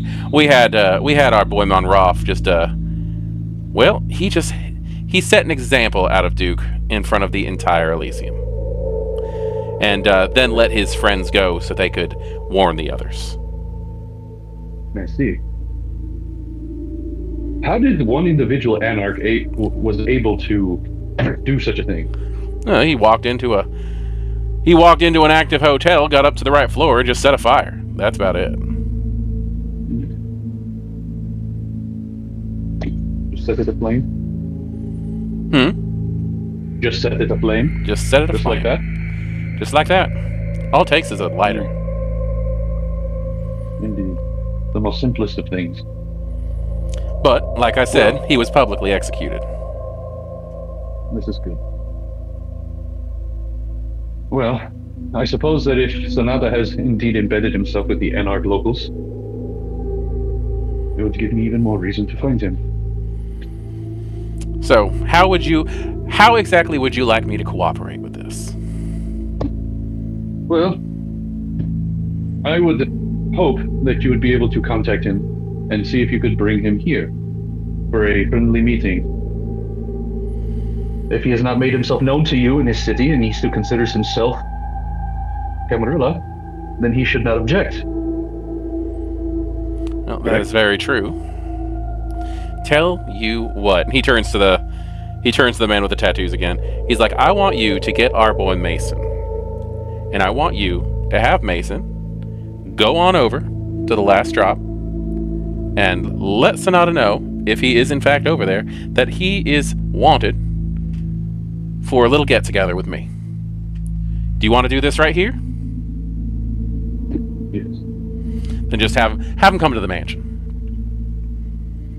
And he stands up, the man with the tattoos, he stands up, nods, and heads out the door. Now, what do we do if he decides to not come quietly? Well, if he decides to refuse, then he has shown his colors. He has shown that he is absolutely not allied with the Camarilla, as you hoped, which would only make me finding him that much more sweeter. Very true. Now, are you hoping to, do you want to wait for him here, or did you want to go with him? I will accompany him. All right. After a few seconds, probably right as he says all right, the door opens again, and a young man, I'd probably say early 30s, walks in. He's thin, brown hair. He wears a, let's see what.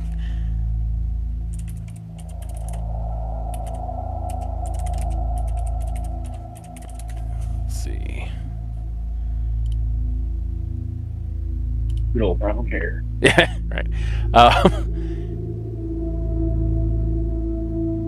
Oh, come on. Where are you?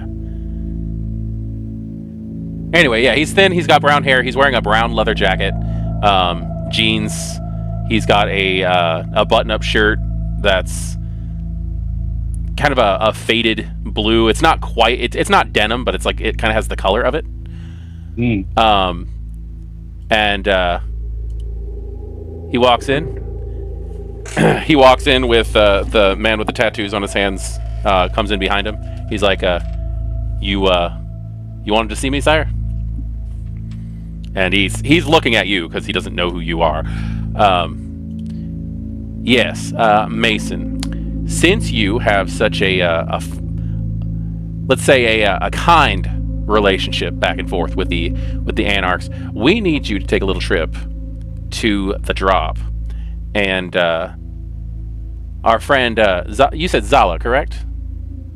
Yes, indeed. This is probably annoying because you know this guy.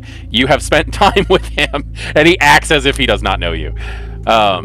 This is like they have times where the Archons just meet and compare notes and train together and things like that. You've probably worked with this guy. He's been an Archon. Like how long has your character been alive? Let's see. You gave me a pretty extensive. Let's see. Date of birth 1898. So, when did you become an Archon? What year? If you embraced in 1930. Yeah, 1930. I would say, I don't know. I probably was a kindred for probably a good 20-some years before I got to that point. Maybe a little more. Okay. He was made an Archon in the late 1800s. He has been around for a while. He's not really what I would call an elder. He's an ancilli, but like he was an Archon when you showed up. Right. He's been around the block. Yeah, he's been around the block. Zala here. He's going to accompany you to the drop because he's never seen it before. Isn't that right, Zala? Mm-hmm. He's like, okay, let's head on out then. Car's waiting out front. All right. Just a moment before we go, I'll meet you in Mr. Darian. Yeah, sure. The other bit of business that I have, this bottle here, as I have put out before, and I told you what it was, this was a gift from Miss Elena. You see, part of the price that she asked for to assist me in gaining some information was that she, and I say this in reverence and respect to your former position, what you are now, and your age, she wants your voice, which is exactly why I stated she coveted you. Really? Yes, very much so. I speak with as much honesty as I can. And, so, you let me get this straight. So this Sabat has given you this bottle to steal my voice. Mm-hmm. She has indeed. And, what exactly, how does this work? What are we supposed to be doing with this? You put your lips to it, and once you do, you remove it from your mouth, and I put your name or your initials on the bottle, and your voice is stolen. Sealed, bottle sealed, obviously. You will not be able to speak. All right, and what is your intention with this whole thing? Well, as I have said before, I am revealing this information to you as out of respect. This bottle is here, and I put it on the table for you, because I'm giving you the choice to be able to pay this price for me. Now, seeing as you're a prince and I am Archon, I could just ask you to do this for me. But like I said, I wanted to give you the choice to do so. If you choose not to do this for me, you realize that this will leave me, as you say, hanging dry with this Seraphim of the Sabbath. Now, cause problems. What kind of prince would I be if I couldn't speak? Indeed. Many princes have heralds that speak for them. Which is part of the reason why I asked your child to be here with you. I thought it appropriate that if you should choose to do this, he could become your herald, and his voice would be your voice. Now, Porter is sitting behind King. Like, he can't, like, he's not in King's eye, like, line of sight whatsoever. And he's just sitting there staring at the bottle, nodding his head slightly, like, please, just freaking make him drink. Now, what are your thoughts, Mr. Darian? Well, obviously, I cannot acquiesce your request. I would assume so. So I guess that leaves that at an interesting position, considering the fact that I guess you rank quite a bit above me, sir. So how exactly are we to handle this? All right, so the next path of choices has come upon us, Mr. Darian. Now you have two choices here. Either I can make you do this, or you take this price upon for yourself, and you will be the one responsible for handling this Elena. Responsible for handling Elena. I think there's plenty of guys out there who would like to handle Elena. Let's see. Oh yes, I know this. So, what exactly does that mean, handle Elena, in this context? What do you think it means, Darian? She is Sabbath. But it is a bit out of my jurisdiction, would you not believe that? It would be, unless an Archon told you that it is now within your jurisdiction to deal with this. Doesn't Seattle have a prince? Yes, I suppose that is true. The problem is she doesn't want that prince. She wants you, Mr. Prince. Or should I say Mr. King? You know how confusing it is to be a prince with the last name King? Yes, I could see how that could cause quite a few bit of conundrums in the brain. See, this still just exasperating. This leads me into some very strange situations here. Mm-hmm. And so that is why I'm giving you the choice.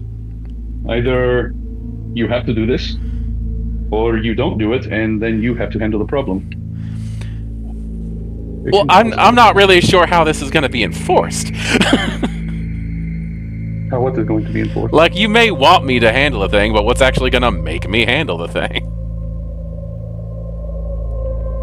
I would hope that you had enough respect and decorum to honor the words of your superiors, seeing as how you are no longer an Archon. Yeah, but right now what you're doing is forcing me into a situation where I have to repay a debt that you've made to a sect enemy. Indeed.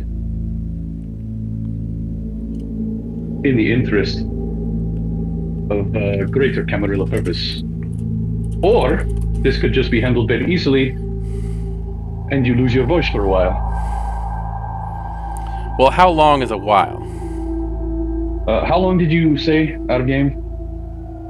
Or would I not know that, because I didn't know what kind of ritual it was? I did not. I don't think she told you in character. Yeah, she did not tell me. I did tell you how long out of character. Basically, right. His voice is gone until that bottle gets broken. Right on. I would not know exactly how long it is, but I can say that this is a bit of blood sorcery. Do you not have any court wizards here? Oh, no, we definitely do have our fair share of blood sorcerers. Indeed. So you have the means to be able to figure out exactly what this is, how long it might last, and what you could potentially do to break it. Now tell me, would it not just be simpler to go without a voice for a while, let your blood sorcerers do their magic, per se, and then business as usual?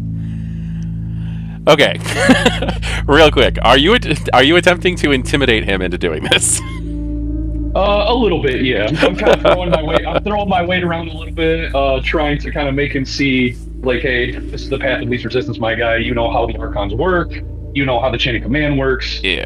Just say yes and move on. Okay, so you're gonna have to throw a test for this. Okay. Absolutely. It is gonna be your manipulation, plus your plus your intimidation, plus your status as an Archon. So that is gonna be. That's going to be a total of 5 dice? No, it's not, because you have marked down on your sheet that you took just the status 1 point. But the fact is you're going to have a lot more than that. You're going to have you're going to have your 2 points of manipulation, your 2 points of intimidation, and 5 points of status. Okay. Do you want me to mark 5 points on the sheet just for the sake of it? I mean, you can if you want to. You can if you want to. Maybe we end up continuing the adventures of Zala at some point. Who knows? I mean, you said that you also wanted this to tie into your thicker than water, so if you wanted to... Oh, yeah, no, I'm gonna love coming back to game and having fucking Darian mute. That is great. Alright, so that's gonna be 5, 6, 7, 8, 9 dice. And it is going to be against his composure and resolve. So let me go ahead and give you what you're rolling against. Right on. Which might or might not be a lot, depending. This guy's pretty old, so. Yeah, he's also an idiot. I could tell by his child just kind of sitting there. Please just make him do it, man. I'm tired of Oh my god, I crit! Oh, shoot. Oh no, he's got 1, 2, 3, 4, 5. I think I could. No, It's 4, 7. 5, No, 6, it's 7. You gotta get more let's than difficulty of 7. Oh my gosh, that's horrible. We got 1, 2, 3, 4. You can spend a willpower to re-roll 3 regular dice. I will do that. To re-roll 3 regular dice. That means all 3 of these. Yeah. Oh man, I don't think there's a way for me to get it unless I get a crit with these. Unless I get another 10. If I get another 10 with these re-roll, would that count as a crit? Yes. Oh, come on, baby. Damn. You got 2 more successes. So what was your total? My total was 1, 2, 3, 4, 5, 6. 4, 5. There you go. You got 6. Okay. Am I able to succeed at a cost? I don't know if you Ooh, do. yes, I do. I do succeed at a cost. I love succeeding at a cost. I will allow you to succeed at a cost. But let's see, what is the cost on this one? You know what? Your cost is due to the fact that this person has made this so difficult for you and turned against the Archons and obviously does not have the respect of his own child. So you can imagine what the rest of the city thinks of him. Yeah. You are definitely taking this as serving justice, and for the next scene, you are going to have your compulsion active, your clan compulsion. Okay. I'm good with that. Okay. So let's just get the strict details out of the way when it comes to that. Yes. Banu Haqim are in the player's guide. And compulsion. Judgment. The vampire is compelled to punish anyone seen to transgress against their personal code, taking their blood as just vengeance for the crime. For one scene, the vampire must slake at least 1 hunger from anyone, friend or foe, who acts against a conviction of theirs. Remember, convictions aren't necessarily connected to any immortal culture or sect. They can purely be personal for the vampire. Failing to do so results in a 3 dice penalty to all rolls until the conviction is satisfied or the scene ends. If the one fed from is also a vampire, don't forget to test for Bane. Induced hunger frenzy as above. So that is your penance for succeeding on this. All right. What do you think? I think that's fair. So I have to, anytime someone goes against my convictions. See, I've always been curious about that because it says against their convictions. Does that mean yours or theirs? I think it's probably speaking in the sense of it's talking like about the player character. So from an outside view. Yeah. So I think it makes a lot of sense that if there was a vampire that goes against my personal convictions, yeah, and now I have to, fuck them up essentially. Okay. Well, since you have to slake at least 1 hunger on them. Yeah, I got it. So I gotta like bite them and beat them. Like, oh man. Yeah. That what? I'm gonna have to write to them and find out exactly what that means. But I think for this, I'm going to go ahead and say that it is your personal convictions that people cannot be turning against, which is fun because they don't know what your convictions are. Absolutely. So Darian is going to. He almost squares up to you. It's almost a ridiculous because this is a very short man, as it is, and he's trying. He's actually. You think he might actually be standing up on his tiptoes, trying to look bigger. And he's looking at you like in a sense like of pure defiance, and he takes the bottle and he puts it to his lips.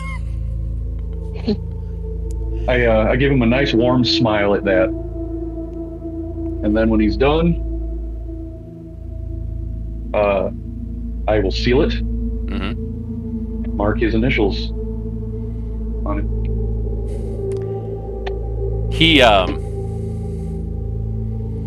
He doesn't say, well, obviously he doesn't say another word. He stands there as you finish the ritual. And he gives you a nice, long, hard look. And without any other notice for anything, he just turns around and walks out of the room.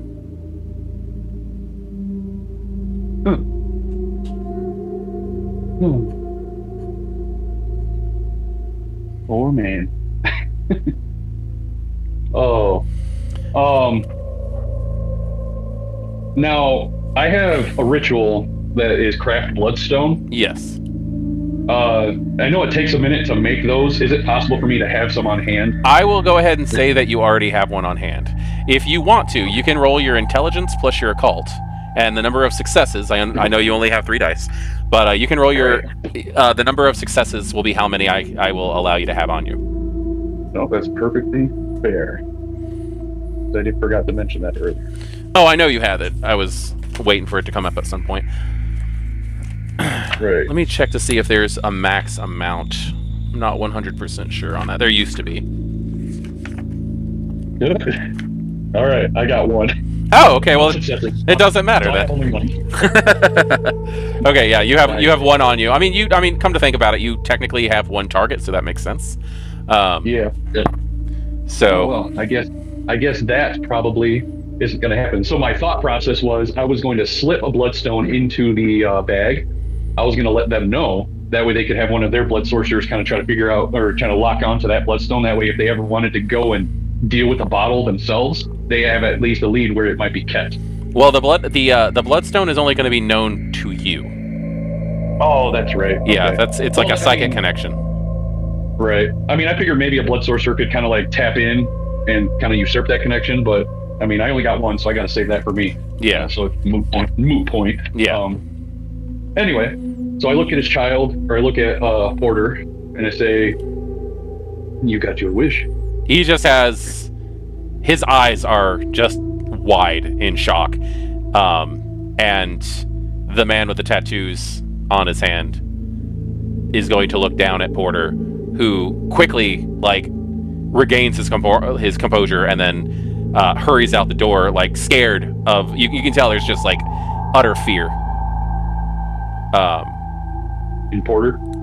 Yeah, Porter is just filled with fear when that man looks at him.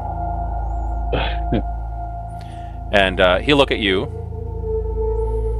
and bow his head slightly. I respect the position of Archon, but I hope that this doesn't last long. His mouth being closed? He is still the prince of this city. He is, but his mind is still intact. Simply because he cannot speak does not mean that his presence cannot be known. If a prince cannot make their presence known in any faculty in every way, other than the words that come out of their mouth, they're not worth much as a prince. Oh, no, I believe he'll be able to handle this without much of a problem. He does have a strong support system. Then he will be perfectly fine. And as I've stated, in the interest of honesty, you know where the bottles will essentially be. You know who is in control of them. And you guys, your lot, may deal with it as you see fit. And the fact that it is a blood sorcery ritual, as I've stated, will also give you a lead that you could potentially use with your own blood sorcerers. I've given you every tool necessary to mitigate this unfortunate thing. I hope you will consider that. He just kind of stares at you for a moment. He almost seems like he's calculating what his retort should be.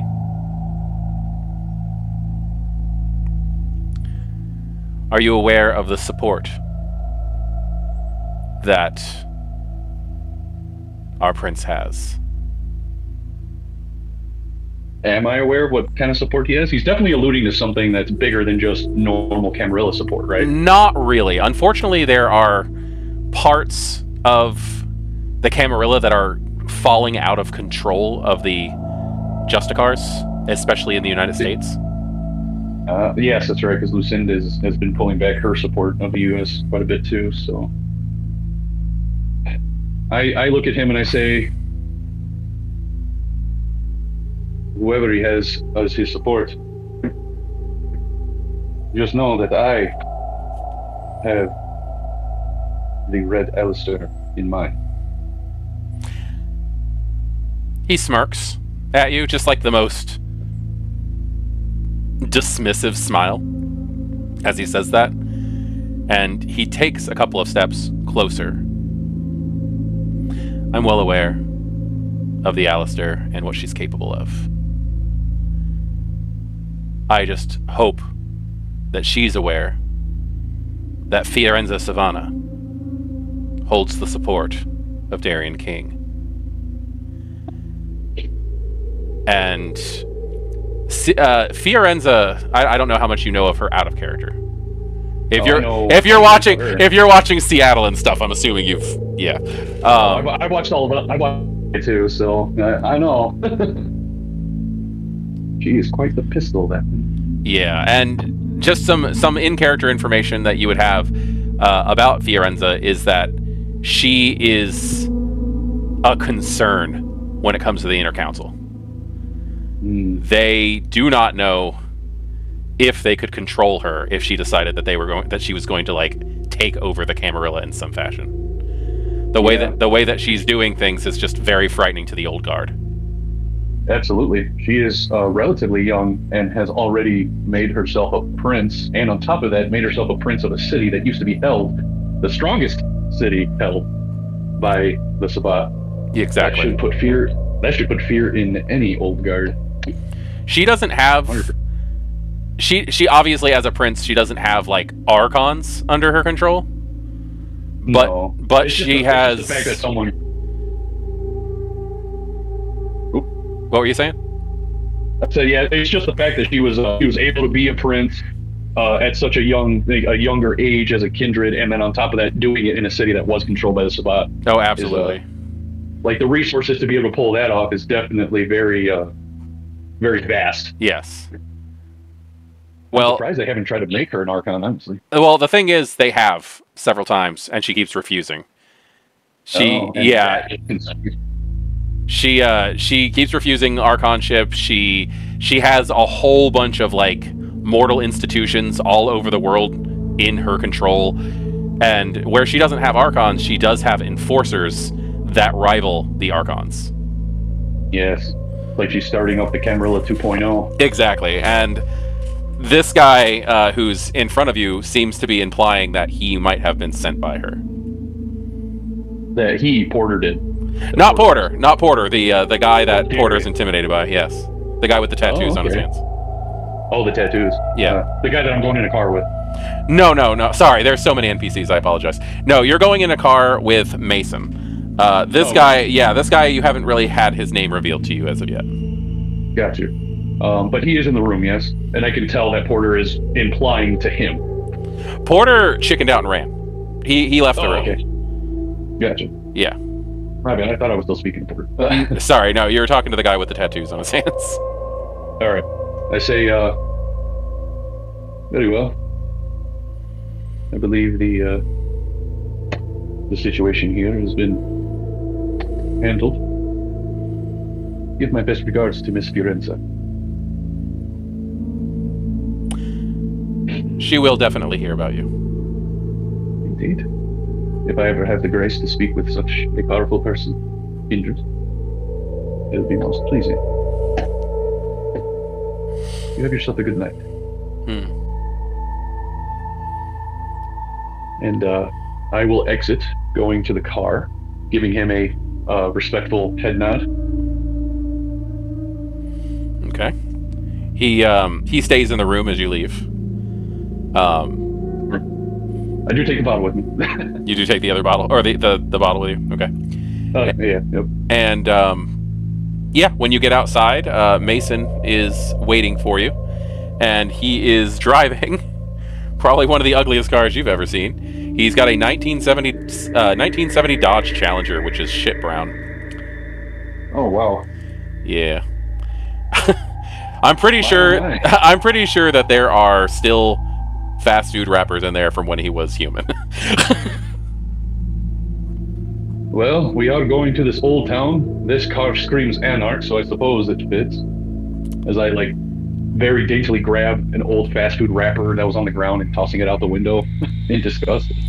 Yeah, one of the ghouls who's working the the valet will like quickly pick that up. But as you get in, he'll quickly turn it off, but like really loud 80s music starts playing.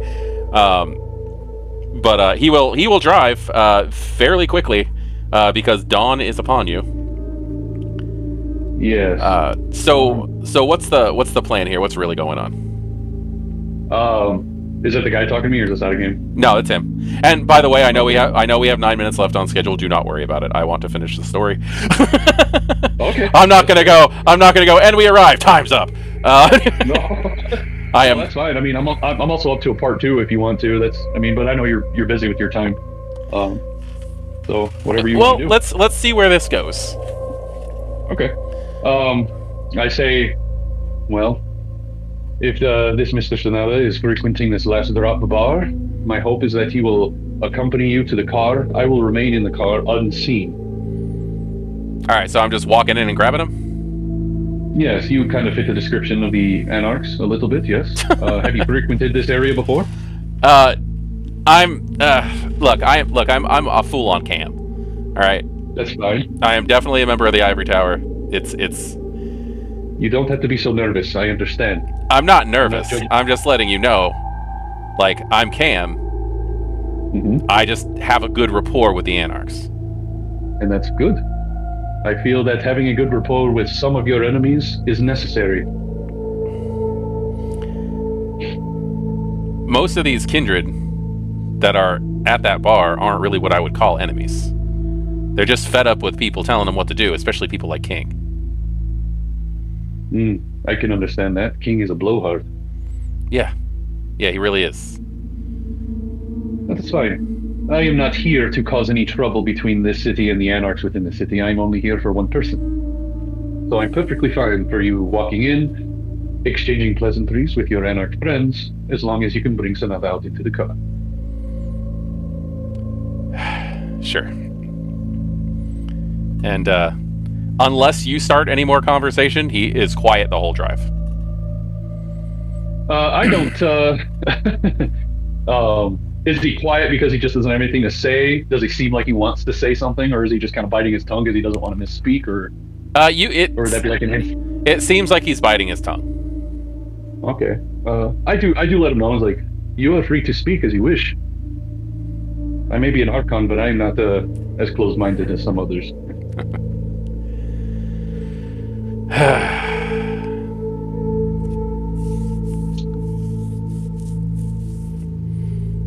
But I won't press him if he doesn't want to say anything. Yeah.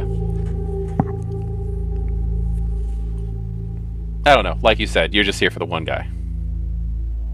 I am. So, Do not worry. can I ask what he did? What have you heard of this Mr. Sonata yourself?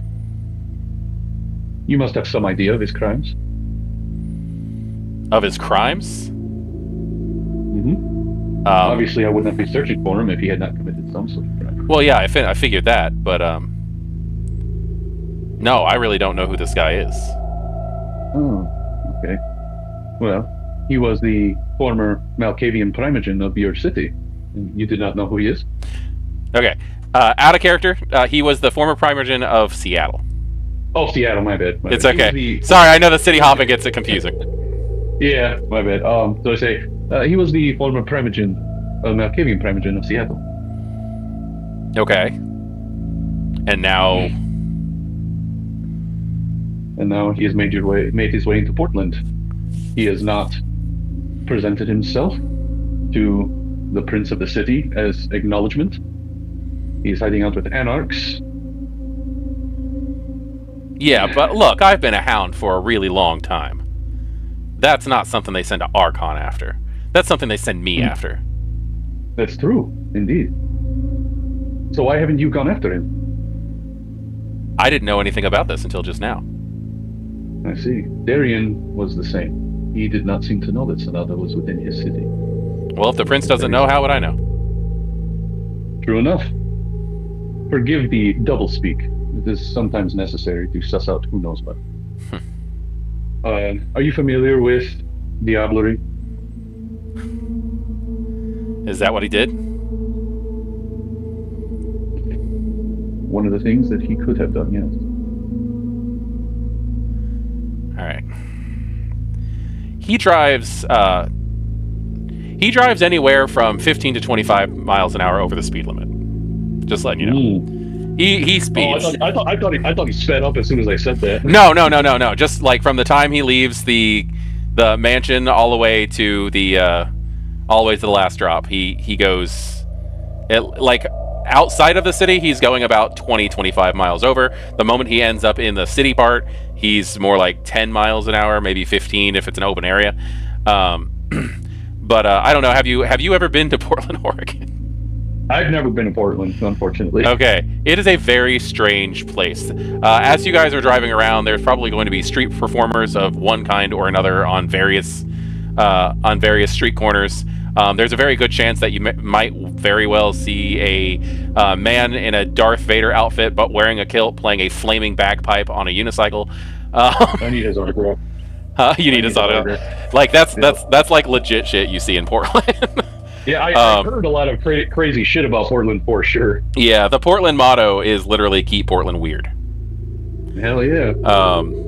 There's probably some type of protest going on somewhere about something. It is hipster central.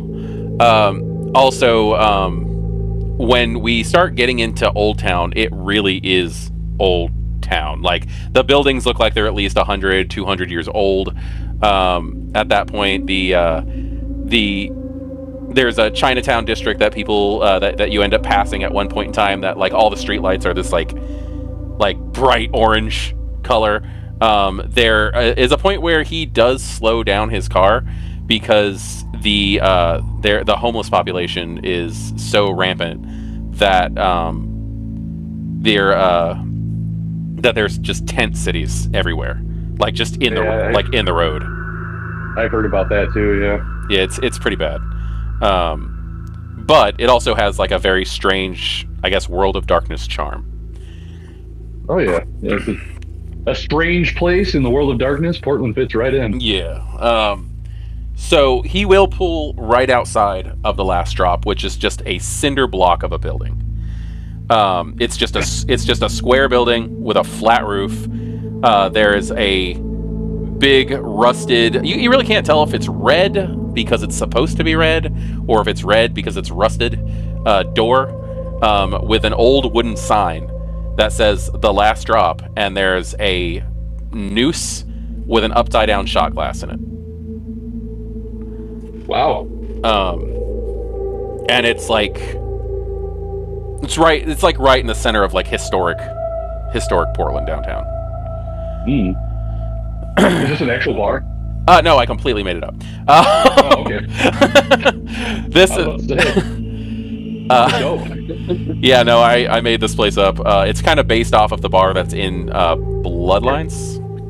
Yeah, The Last Round. Yeah, The Last Round. Yeah, this is The Last Drop. The bar is actually it's built on the old Gallows Hill of Portland, which is why it's The Last Drop. But yeah, he gets out of the car, he sticks his head back in the window and goes, "You just sitting here?" Yep, bring him out and have him sit in the front. I will be in the back. Alright, and he goes inside. Alright. Do you do anything while you're waiting? I prepare my steak. I get into the back seat. I want to make a cursory look around the vicinity to kind of pinpoint any areas that if the guy gets spooked and he runs, I'd be able to tell exactly where, like what areas he could be coming out of and where would be a place he would, like the direction he would most likely run to. Okay. So I'm kind of pinpointing his escape routes if he does so, and trying to see if there may be any other weirdness going on in the area, knowing that this is an anarch bar. That does not mean that they aren't, doesn't mean that they're stupid, so. Okay. Well, just put it this way. Since you're taking time to familiarize yourself with the area, while you're in Old Town, if anything goes wrong, I will go ahead and let you be one trait up in streetwise checks, trying to find this guy. Oh, okay, cool. Just because basically it's an old rule from the older systems where, like, if you're taking time to aim, you get a point up on shooting, that kind of thing. Since you're taking time to learn the area while he's in there, I'll go ahead and say you're a trait up if anything happens. The bar itself, there's a lot of activity happening in there. When he opens the door and goes inside, there's just AC/DC blaring out the door. It's very loud. Not only do you see a lot of people walking in and out of the front door that he walks into, you see people who very well are probably more clientele for the bar leaving out the side alley away from where the door is. So there's probably either a back entrance or something happening back there. He's probably going to be in there for about 10 minutes or so. And I'm going to... I have to roll 2 tests real quick. So don't worry about you. This is just to see if he can handle this. Right on. Just so you know, after I'm done, like, kind of cursory, like, looking at the area, I'm gonna position myself in the back of the car using Cloak of Shadows. Yeah. Ready to rock.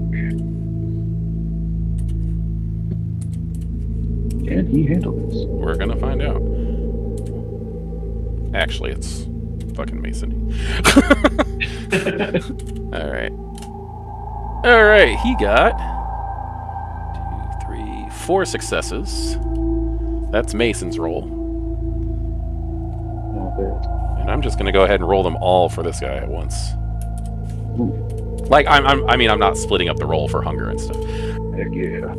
All right, so we got 1, 2, 3, 4 successes for Mason, and 1, 2, 3 successes for the other guy. Okay, so after about 10 minutes, Mason walks out and he holds the door open, and looks like a middle-aged Japanese man follows him out. And they're laughing and they're talking. Sonata actually, like, reaches over and pats Mason on the back.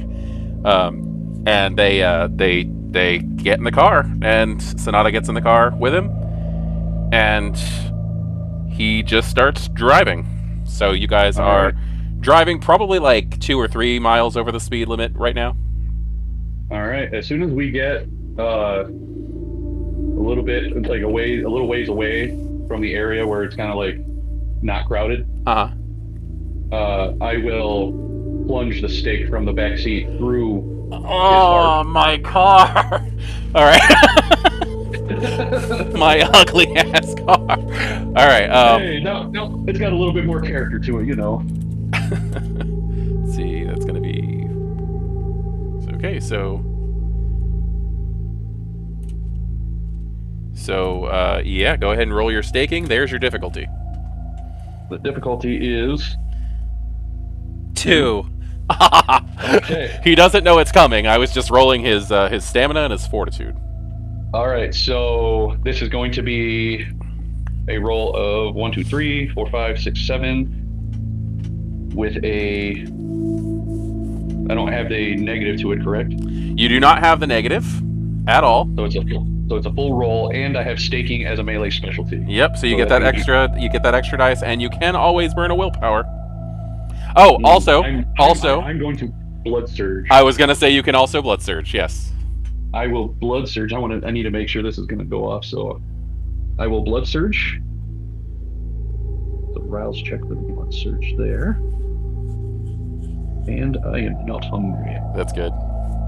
So then I get to my... This is the least amount of blood that's been... I know, right? I'm not... It's like, it's pretty interesting. What did I say? Was it 8 dice? Let's see. Normal? Strength. And I believe... 7, yes, 8. It was 8 dice plus 2. So plus 10 2. dice total. Yep. 10 dice total, so that's 9 with 1 hunger. Yep. That is a 1, 2, 3. 4 successes. 4 successes. I need 5, correct? You need 5 successes, but you have to keep in mind also that you're going past his, and he rolled 2. All right. So you need 7 successes total. So I need a willpower for that. So let's see. Make sure that's what I got on. Yeah, you're gonna want to get successes on all 3 of these. Okay. Man, all these rolls. Staking sucks. I'm just gonna point that out there. Oh yeah, staking is very hard. I got all 3 successes. Holy shit! Okay, you feel the stake go through the pleather of the seat, and it feels like it gets stuck for just a second, but as you push it through, it goes right through, and there's a quick gasp, which you know should have been a scream from Sonata, and the next thing you hear is just Mason yelling, "My fucking car!" What the hell? All right. It was quick and efficient. It was very quick and efficient. This could have gone a lot worse. What exactly? What exactly are you going to tell Mason? Because right now he's heading towards the Elysium. What do you want to do with that? I tell him to pull over when we're like heading towards the Elysium and we're more in like wilderness area. Yeah. I'm gonna tell him to stop so I can finish the job, and I will take him like a little bit out of the ways, and I will use my Kopesh to decapitate him. If that's something that you are willing to just let happen, or if you want something more to come up from it. There is literally nothing he can do. He is at your mercy. You're just cutting his head off? Yes, I was just going to cut his head off. Okay. His head hits the ground and rolls slightly, and his body, his face, quickly catch up to their natural age, like in decomposition. And now, does he dust? Does he? He does not. rot? He does not dust completely, but he is a highly desiccated corpse. Oh, okay. Mummified. Pretty much, yeah. He's yeah. He looks like he was definitely older than you were. Okay. But he isn't quite old enough to just ash. I will take a piece from him that I can to prove that he is gone. Let's just go ahead and say that the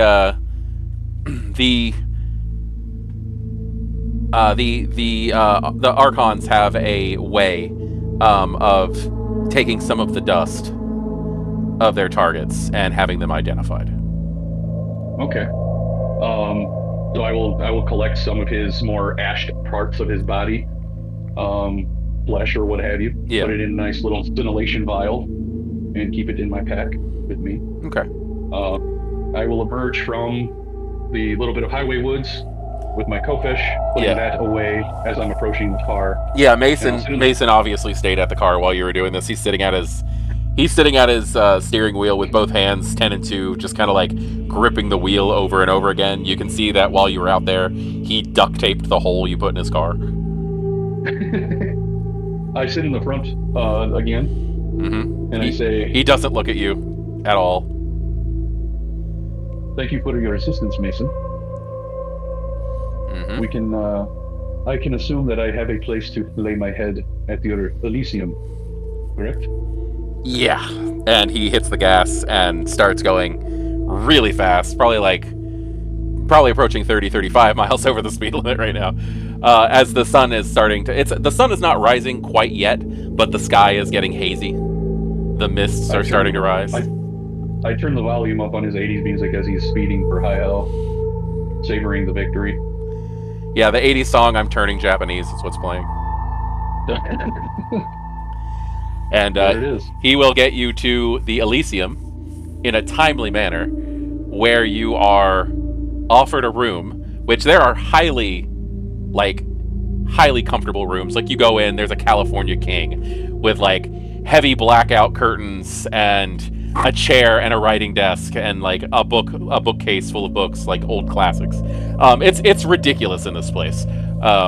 This place was not originally set to be an Elysium. This place was literally set to be a Cult of Mithras chapter house originally. So yeah, you get set up with a nice room and are allowed to rest throughout the day. Okay. What do you? Let's go ahead and just do a rouse check real quick. No problem. Am I hungry when I wake up again? I haven't been hungry this whole night. No, not at all. I love E5 for this purpose. Dude, the hunger system is just so much fun. Yeah. You know what I mean? Because like, it'll favor you or it can kick your ass. Yeah, blood is no longer just like a pool of like a mana pool for superpowers. Yeah, like you're not playing X-Men. Oh, no, I'm pretty hungry now. All right. I'm hungry now. Now you wake up. Your compulsion has subsided. You feel more like yourself. The influence of your antediluvian is no longer in the back of your mind, but you do feel hungrier.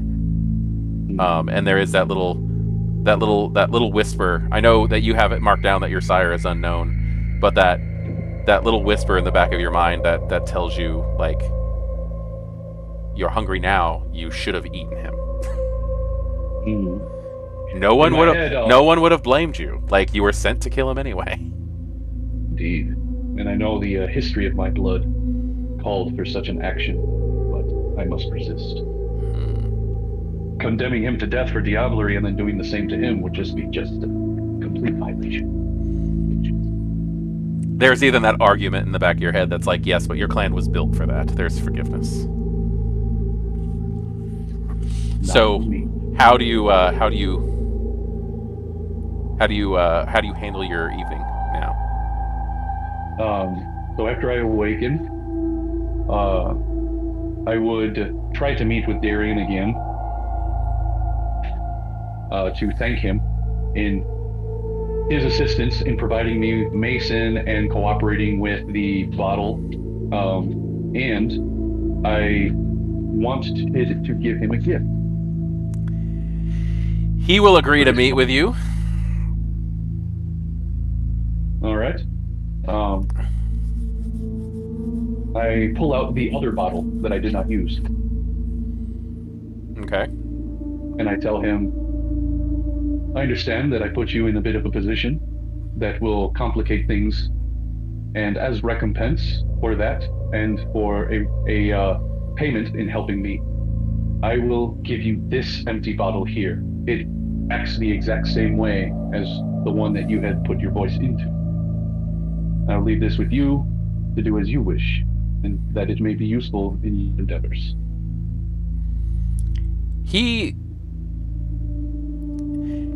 He looks like massively annoyed. I'm not going to shy away from that.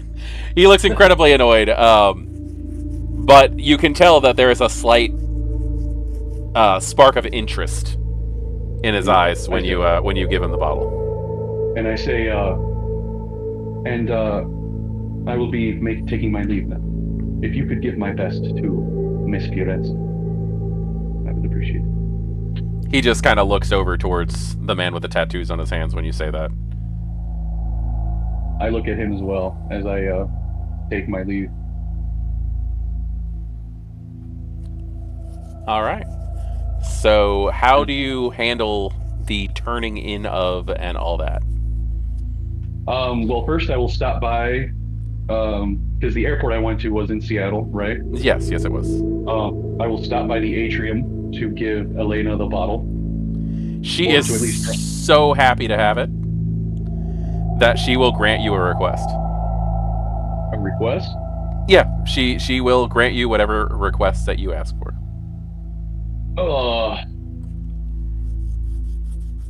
I ask for her to teach me the ritual to create that bottle.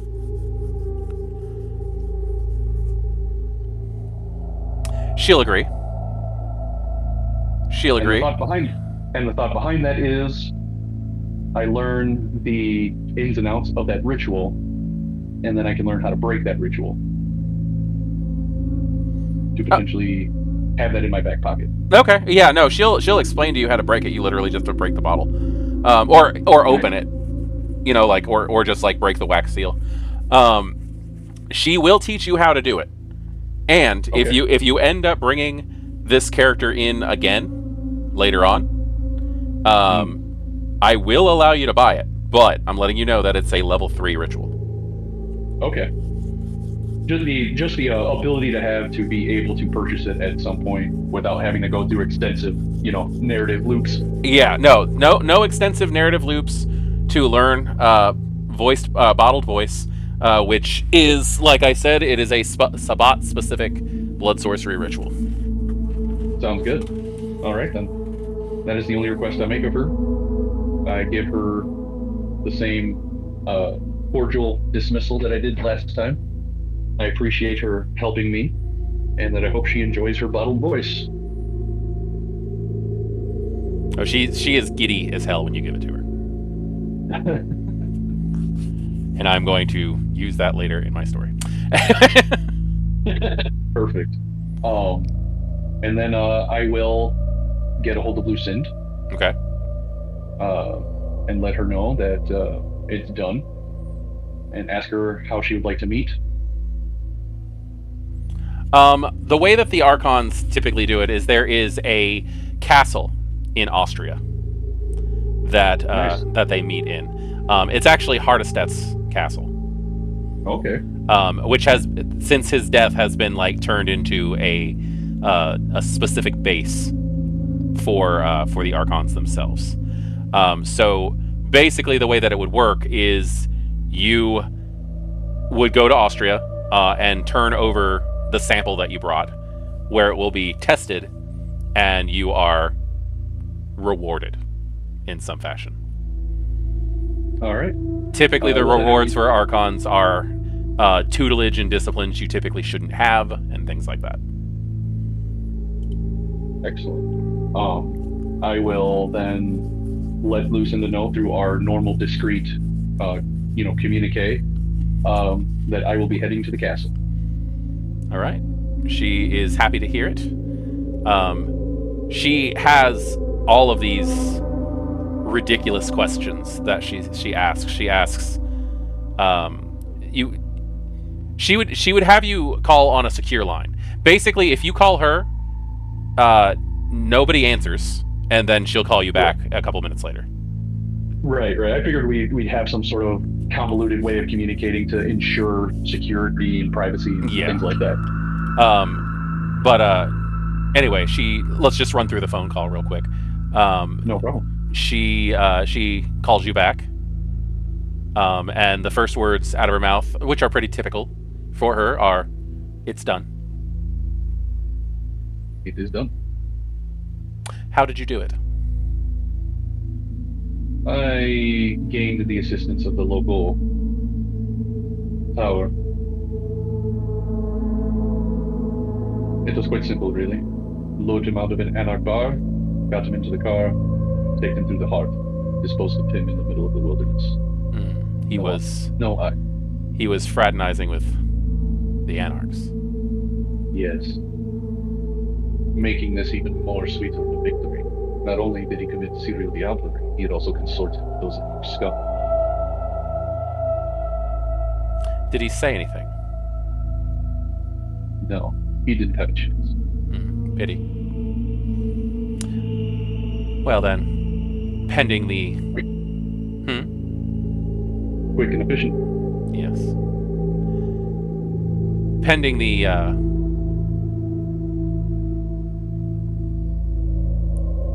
words. Wow. No, don't worry about it. I know how it feels. When you're DMing or STing or whatever, it can get hard to get the words after a while. You've got so many characters in your head and how they speak and what they would say and how they'd say it. It's just like... pending verification. You will receive payment. And she just hangs up, which is her normal. She is not a very personable person. After all, she is the first. She's the first Alastor. They invented a position of killing specifically for her. So right. She's very cold, which I am not unused to. All right, and I will call post there. What did you think of your personal adventure? I thought it was awesome. I thought it was great. Like the trails, the information gathering. I was looking forward to that because I thought that was really cool. The wheeling and dealing, I actually was not expecting having to wheel and deal between prominent other figures in the city to get my job done, which I thought was really cool. Well, I didn't want to give you just 3 hours of rolling dice for combat, you know? Oh no, that's fair. That's fair. I like the mix of things. I thought it was really cool. Some social, some mental. The only time it ever really got physical was right there at the end. Yeah, which you handled that like ridiculously well. Like the guy didn't even know you were there. Oh yeah, that was the point. That was how I wanted to try to work it because I'm like, man, staking is so difficult. I need to kill him. So this is probably the best way. Yeah. And even with the high dice pool I had, I still was like, oh god. It all came down to a willpower reroll, having to get all successes on each one, which was an extremely tight window. Yeah, that could have gone very different. That could have gone very different. Yeah. So the tension was there. It was really good, and no, I enjoyed it quite a bit. I liked it a lot. Good. I'm glad to hear that. Very glad to hear that. I enjoyed that. So I will be happy to if you email me, which my email is all over the place. I can give it to you again if you want it. Let me see here. Not here. I'll put it in the general chat.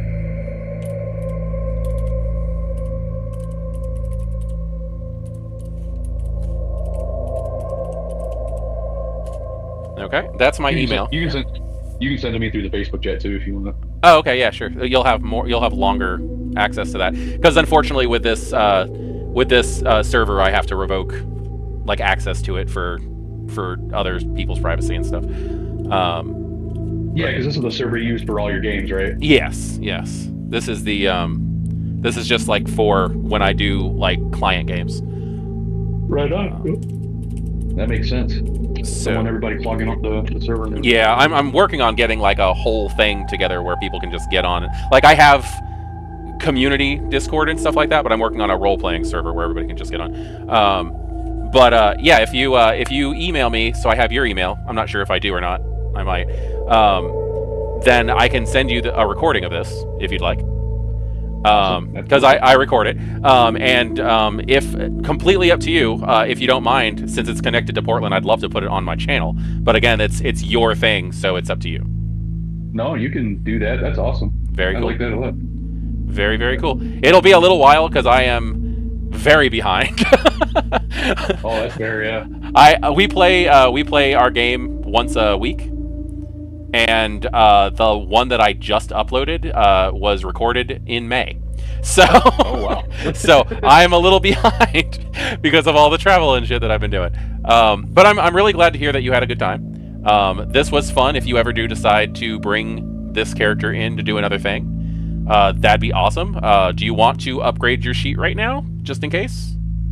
Yeah, absolutely. I do plan on playing again. Might bring some of my pal in on it too. Okay. You say you do group games too, right? Oh yeah, definitely. I set it up the way that I set it up so that like people like I understand that it can be a little bit of a steep price. But if you have like I can do up to 6 people comfortably. So like if you have 6 people and everybody's chipping in, it's like less than going to the movies and it's 3 hours. And also as you can see, I'm kind of lenient on the 3-hour thing. Yeah, and that's my thing. I mean, the value, like, I felt like this was a very good value. I would pay full price for this kind of experience. Again, I know this time was kind of like a special. Yeah, I am currently doing a sale, but I think I'm gonna redo my prices to make them a little bit easier for people in the new year. Nice. No, well, you can definitely expect me. At the very least, you can expect me to take you up on that again. And I know for a fact I have at least one other person that would join me. Very cool. Very, very cool. 100%. So the way that I would do this for people who are possibly coming back and stuff like that, but like may not also, is I typically allow you to take one attribute wherever you want, one skill wherever you want, and then one discipline wherever you want. Like it's not like your typical, okay, have 3 points and have fun, because you wouldn't be able to use that. Oh yeah. Okay, I see that. So you're just letting me get up an attribute, up a skill, and up a discipline, Yep, or and one or the other. no. Up an attribute, up a skill, and up a discipline. That way you can like have fun with it. Like you can come in with more blood sorcery. Also, go ahead and put a mark like under your notes that you have access to that one Sabbat ritual for a level 3. All right. So I think I used intelligence quite a bit this session, so I feel like that makes sense to up. You did. You used a lot of intelligence rolls. I would take an insight. Yeah, 100%. Insight helps a lot. That was already a thought. Insight, 100%. Out of curiosity, what discipline do you think you're going to take? I was either going to take another point in blood sorcery, or I was going to take another point in aspects. Okay. And get heightened senses, so I would have both heightened senses and sense the unseen. I can see that being useful. Because that would be, instead of taking the level 2 of aspects, I would just take the other level 1, and that would be my second level. You know what I mean? Yeah. Well, very, very cool. This was fun. I like Zala. He's a fun character, and having an Archon running around in my city was a fun thing to see. I don't know if you can tell, but I love running in Portland, Oregon, just because I know my NPCs. You know, I don't have to stop and like check for other like little things. Absolutely, I get that a lot. It's a lot easier to let things flow and to get a sense of what's going on when you're familiar with the people you're using and whatnot. Exactly. So yeah, I get that. I liked it though. I've never really played in Portland or Seattle or anything like that. So it was cool to kind of get in over there. Yeah, I enjoyed doing a little bit of a city hop. You went to like 3 different cities, technically 4 if you count the. That's true. Yeah. San Antonio, and then Seattle and Portland, then Austria. Yeah, Austria. Casa de Hardestadt. Casa de Hardestadt. All right. Well, I need to get some rest. I'm glad that you had a lot of fun, though. Feel free to brag about it. Like, oh yeah, I like being talked up, especially online where other people can see it. Absolutely. I will definitely give you your kudos on various social media platforms. Very cool. I appreciate that. No problem. All right. No problem. Thank you so much for running. Yeah, thank you, and you have a good night, and I will talk to you later. All right, man. You have a good one. All right.